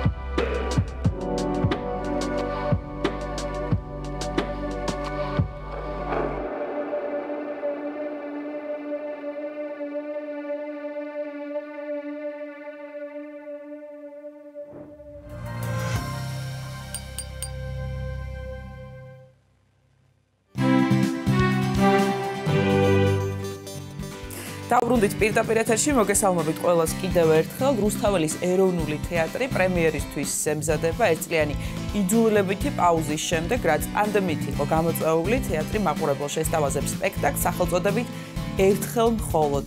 სპექტაკლის რეჟისორი, გენიალური ქართველი რეჟისორი ბატონი რობერტ სტრუვარი ჩვენი სტუდიის სტუმარი. ბატონო რობერტ, მოგესალმებით. მეც მოგესალმებით. დიდი მადლობა რომ ხართ ჩვენი გადაცემის სტუმარი, ეს ჩვენთვის დიდი პატივია. ჩემთვისაც დიდი პატივია და მადლობა. მოლოცვით მინდა დავიწყო ბატონო რობერტ საუბარი. ეროვნული სტატუსი მიენიჭა რუსთაველის თეატრს, ჩვენ საყვარელ რუსთაველის თეატრს, რომელსაც ეს სტატუსი არაოფიციალურად ისედაც ჰქონდა მაყურებლის გულში, მაყურებლის გონებაში, მაგრამ რას ნიშნავს უკვე აი ეს სტატუსი ოფიციალურად თუ შეიცვალა რაიმე თეატრის ცხოვრებაში და თქვათ თეატრის განვითარებაშიც თუ მოხდება რაიმე ცვლილება ამ სტატუსთან დაკავშირებით? ვერაფერს გეტყვით. უბრალოდ ვატყობ ჩემ თავსაც და მსახიობებს, რომ უფრო ამაყები გავხდით. რაც ვთვლი, რომ არც ესე კარგია. იმიტომ საქმენი საგვირონია, უნდა დავამტკიცოთ საქმეთი და არა სიამაყით. საქმით ამტკიცებთ მუდამ. ჯერ ნახოთ, როცა მივიღეთ სტატუსი, ახლა ეს პირველი სპექტაკლი იქნება, რომელიც ჩვენ თითქმის არალეგალურად დავიწყეთ მუშაობა, იმიტომ რომ შეკრება 6 კაცზე მეტი იყო აკრძალული. დავიწყე 3 კაციდან ეს სპექტაკლი. არ დაგირღვევიათ თქვენ. მაგრამ მე წესები გავთამამდი, როგორც ხდება ხოლმე და მივახციეთ 19 ადამიანს. მაგრამ ვიყავით ყველანი რა ქვია, დაცულები და მე ვერ ხვდებოდი თამაშობენ, როგორ თამაშობენ, ნახევარი სახე არ ჩანდა ნიღბებში. ნელია, ასე მუშაობა ალბათ ხომ ბატონო რობერტ? იფიქრებდით როდესმე? არა, მაგრამ იცით რა არის? აი როცა რაღაც განსაცდელია, უფრო გიშდება ჟინი, რომ აი შეებრძოლო ამ ეპიდემიას. უნდა გითხრათ, რომ რამდენიმე ავად იყო ახალგაზრდა. მამის ერთი კვირა გრძელდებოდა, მე ისე ბრუნდებოდა, ჩვენ სექტემბერში დავიწყეთ და აი დღემდე 1-3 კვირა რაც გამოვაცხადეთ პრემიერა, იმიტომ რომ გავიგეთ, რომ იხსნება შეზღუდები და ამიტომ ახლა ვემზადებით უკვე პრემიერისთვის, დაგვრჩა 20 დღე თითქმის. ერთხელ მხოლოდ ასე ქვია სპექტაკლს, უკვე სათაური გვაძლევს, ესე იგი ინტერპრეტაციის თუ ფანტაზიის საშუალებას და ყველამ შეიძლება რაღაც თავისებურად გაიგოს. რას ნახავს მაყურებელი 2, 3 და 4 აპრილს რუსთაველის ეროვნულ თეატრში? როცა დავიწყეთ მუშაობა, მე ვუთხარი მსახიობს, რომ მე არ ვიცი რას ვაკეთებ თქო. ქონდა რაღაც გარკვეული ჩანაფიქრი, ხა ისე გაკეთება არ შემიძლია. მე თუ არა მაქვს რაღაცა გარკვეული აზრი. ხოლო ერთხელ მხოლოდ ჩვენ აკაკისგან ვისესხეთ ეს ცნობილი ლექსიდან, ეს დაწყება ბწყალებში ჩავსვით. ერთხელ მხოლოდ ისიც ძილში, ხო? დიახ. ანუ უკვე ზმანებასთან რომ არის ასოცირებული ცხადია. დიახ. გარდა ამისა, დავარქვით ზმანება ერთ აქტად, რადგანაც გაგვახსენდა სანდრო ახმეტელის მე მგონია შესანიშნავი დადგმა, ორჯერ დადგა 18 წელს და მე 20 წელს. არა, 20 წელს და 23 წელს. ბერდოს მანია სანდრო შანშიაშვილის პიესა. ძალიან საინტერესო სიმბოლიკური დრამა და სხვადასხვა მთავარ როლში ზმანიას როლში იყო მიხეილ ჭაურელი. სცენაზე გამოდიოდა ძალიან სიმპათიური. დიდი მიხეილ ჭაურელი მსახიობის ამპლუაში. მსახიობის ამპლუაში. ის ხო უნიკალური კაცი იყო და ისევე როგორც ახმეტელი, მე არ ვიცოდი რომ ის გატაცებული იყო აეროპლანებით და რაღაც თვითონ შეკვდა რაღაც თვითფრინავი და გადმოეშვა მთაწმინდიდან და ძლივს გადარჩა, თორემ იღუპებოდა. ასე რომ მაშინ საერთოდ ხალხი უფრო უნიკალური იყო. დავიწყოთ იქიდან, რომ კითხვა უყვარდათ, ეხლა აღარ უყვართ კითხვა. არც იციან, მე მგონია ეს ლექსის ნაწყვეტი ბისია. მithumetes რატომღაც უმფროსი თაობა აკრიტიკებს დიდ პოეტებს და მწერლებს ქართველებს. ამიტომ ახალგაზრდები ისე ემყრობიან. თუმცა ახალგაზრდებს უყვართ თქვენი სპექტაკლები და დარბაზი რუსთაველის თეატრის დარბაზი ყოველთვის არის ხოლმე სავსე. ესეც შეუყვარდება, თუმცა ემინემის ისა მაქვს რეპი.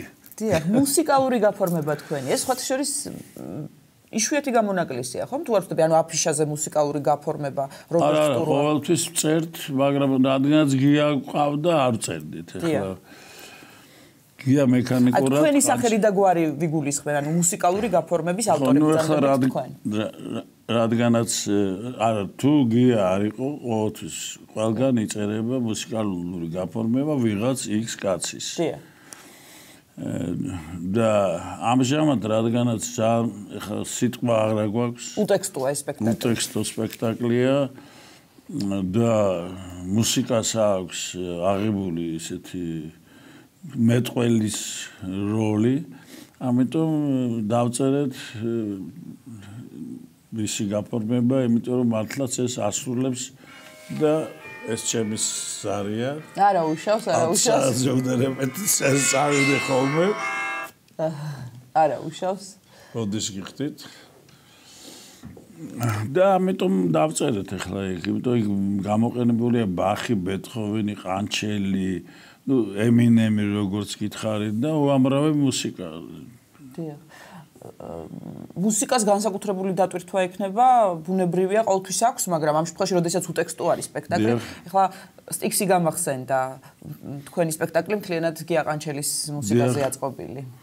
იცით, ნუ მაშინ მე ვაკეთებდი სპექტაკლს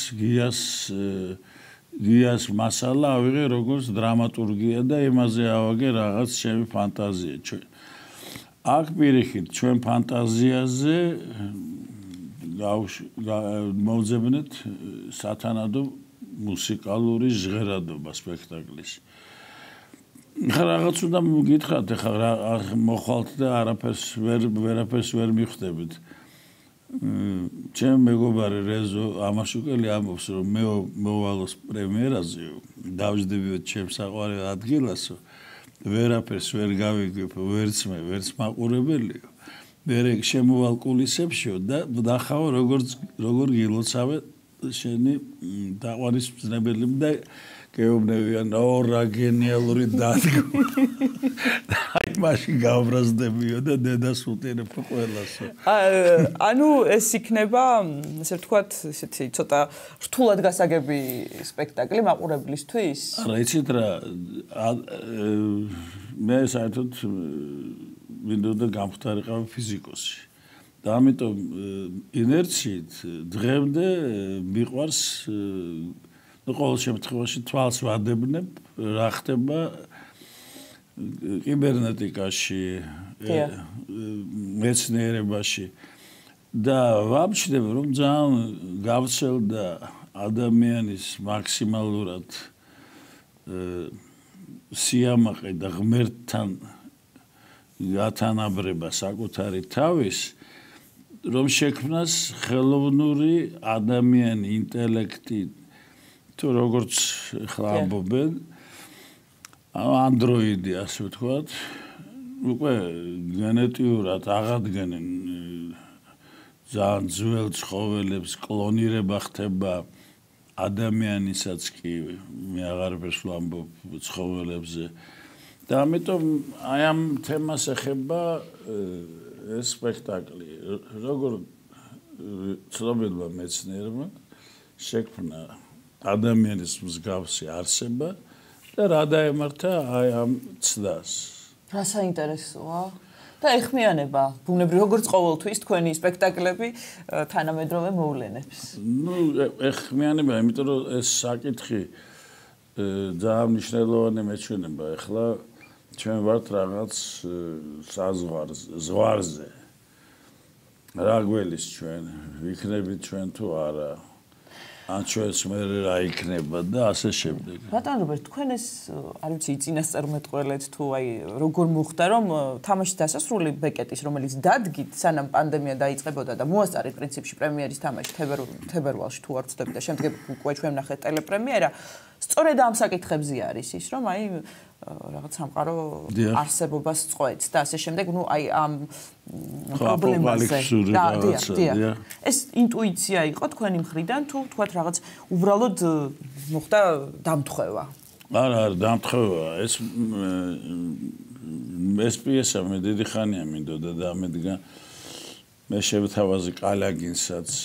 კალაგინმა პასუხა რომ მეო არ შემიძლია სცენაზე რომ ასეთი იდეები წარბოვთქვაო რომ კაცობრიობა წყვეტს თავის არსებობას და თანაც კიდე მოვკვდე სცენაზე. ნუ რასაკვირველია ცოტა იუმორით მითხრა ეს სერიოზულად არ იტყოდა, იმიტომ რომ მსახიობები ოცნებობენ სცენაზე სიკვდილს. ეს მათთვის არის ოცნება რომ სცენაზე განგმირული დაეცე და სული გაუშვა სადღაც ცაში. მაგრამ ამჟამად იქ ვერ დავდგე და მიფიქრე რატო ჩვენთან არ დავდგა ამ შესანიშნავ პიესას. თანაც რაღაც გარკვეული ჩანაფიქრი მქონდა და დავდგე აქ. დიახ. აი თუ მოგეწონათ ტელეპრემიერა. ზოგადად როგორც ამბობენ 50% იკარგებაო ახლა არ ვიცი რამდენად ეს სიმართლეა სპექტაკლის როდესაც არის ვიდეო უკვე გადაღებული და შემდგომ ტელევიზიით ნაჩვენები. ძალიან ბევრი ნახვა ქონდა თქვენს ამ სპექტაკლს. მე მომეწონა ეს კარგად გადაიღეს და რაღაც მოუხდა სპექტაკლი ტელეეკრანს. რაც არ შემიძლია თქვა ვანო და ნიკოზე. ვანო და ნიკო უფრო თეატრალურია და რადგანაც სივრცე დეკორაციები არ არის ორგანიზებული და მაყურებელი როცა უყურებს ამ სპექტაკლს ტელევიზიით ის ვერ ხვდება სად ვითარდება მოქმედება რაღაც სრულიად цаრიელ უზარმაზარ სცენაზე და ეს უშლის რომ გაიგოს კარგად რა ხდება პიესაშიც. ამიტომ ის ნაკლებად მომეწონა და თამაშის დასასრული ნამდვილად მე მგონი კარგი გამოვიდა. დიახ, თუმცა ეს ალბათ იშვიათი შემთხვევაა, როდესაც მაყურებლის გარეშე გადაიღეთ ხომ სპექტაკლი. ალბათ არც ყოფილა. ან როდესაც დარბაზში არ არის მაყურებელი, მსახიობები თამაშობენ და არა, ასეთი რამე არ ყოფილა და მაგრამ მე მგონია რომ მაინც არის, როცა იღებენ აი ახლა პეტერბურგის ალუბლის ბაღი გადაღებულია ცარიელ დარბაზში. გადაღებულია იმიტომ რომ რეჟისორს მომდა რაღაც სცენები გადაიღო სცენიდან მსახიობის მხრიდან. და მას არ ჭირდებოდა მაყურებელი რომ დაენახა, იმიტომ იქ ერთი სცენაა, როცა ისეთი ძალიან მნიშვნელოვანი და სიმბოლური, როცა გამოჩნდება ვიღაც მთვრალი რუსი რომელიც კონტრასტულად ამ გარკვეულ ინტელიგენციაში შემოიჭრება და რაღაც საშინელი ის მოაქვს მომავლის შეგრძნება. და აი ეს გადაიღო მთლიანად ცარიელ დარბაზში შემორბის ეს კაცი და დარბაზიდან ამოდის და ეს ძალიან კარგად მოიფიქრა. მაგრამ ეს იყო გამოწვეული რაღაც თვითონ სპექტაკლიდან და ახლა ეს იყო გამოწვეული ეპიდემიის გამო და ამიტომ ესეთი რაღაც გულში ჩამწვდომი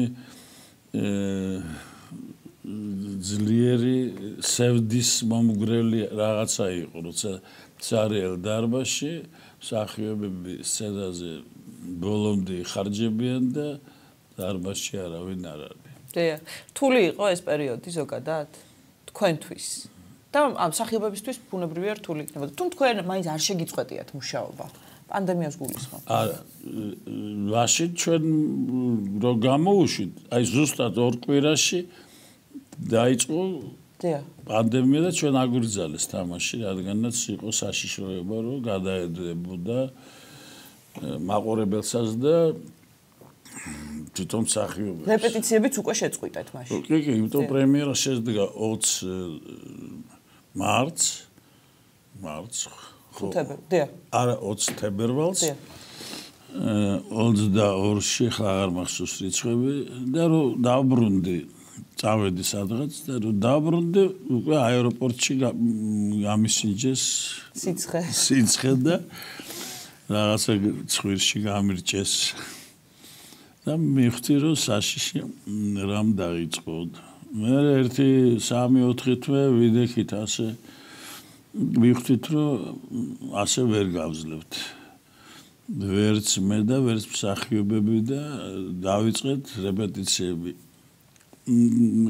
არალეგალური კი იყო მთავრობამ იცოდა რასაკვირველი რომ ჩვენ გვაქვს რეპეტიციები მაგრამ ვითომ ვერ ხედავდა თუმცა თქვენ როცა დაიწყეთ მაშინ ისედაც შემსუბუქებული იყო ზაფხულში კი მაშინ კარგი სიტუაცია იყო ხო მაგრამ მაინც იყო რაღაც გარკვეული საშიშროება და მე კი მადლობას ვეუბნებით რომ მოგწეს საშუალება ახლა გამოვაქვეყნე ახმეტელის წერილი სანამ დაიჭერდნენ რა ხდებოდა თეატრში თავის დღიურიდან ბუკვალურად გუშინ ღამ და შეიძლება გაგიჟდე კაცი იმიტომ რომ ყოველდღე ვიღაცას გზავნიან ხან კომისიები არაძლევენ სამუშაოს უფლებას ვიღაცაზის დარბაზში სიღრმეში და რაღაცას იწერს ახმეტელი ეკითხება ვინ არის ეს კაცი ეუბნებიან იქიდან გამოგზავნესო ახმეტელი აგდებს ამას მე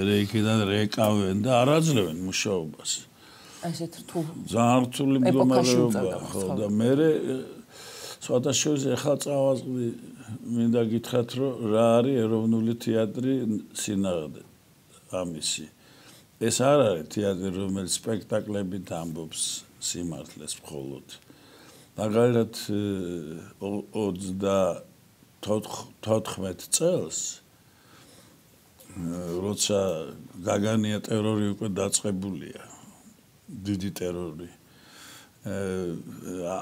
აცხადებს პრემიერას ინტირანოს ეს შილერის მიხედვით ყაჩაღების ვერსია თეატრის აი მაივანზე ჩვენთან რო არის პორტრეტები ლენინის სტალინის მარქსის ენგელსის და ქვემო დაწერია ტირანების წინააღმდეგ რაღაც პარადია და ეხლა ასეთი რამე რო დაენახა მთავრობას რასაკვირველი დაიჭერდნენ ხო მაგრამ ამ კაცის გბირობაც ხო აღსანიშნავია რა რომ ასეთ პირდაპირ ეუბნება გაბედა და ეუბნება სიმართლეს თავის ერს დიახ თქვენ აკეთებთ ამას ყოველთვის თქვენ სიმართლეს ეუბნებით არ გერიდებათ და ყოველთვის გამბედაობით გამოირჩევა თქვენი სპექტაკლები ბატონ რობერტს და ისევ პრემიერას მინდა რომ დაუბრუნდეთ შემოქმედებით ჯგუფსაც ვინც თქვენთან ერთად მუშაობს სპექტაკლზე რომ გითხრათ და ბუნებრივია ის წესები რასაც ყველგან ვიცავთ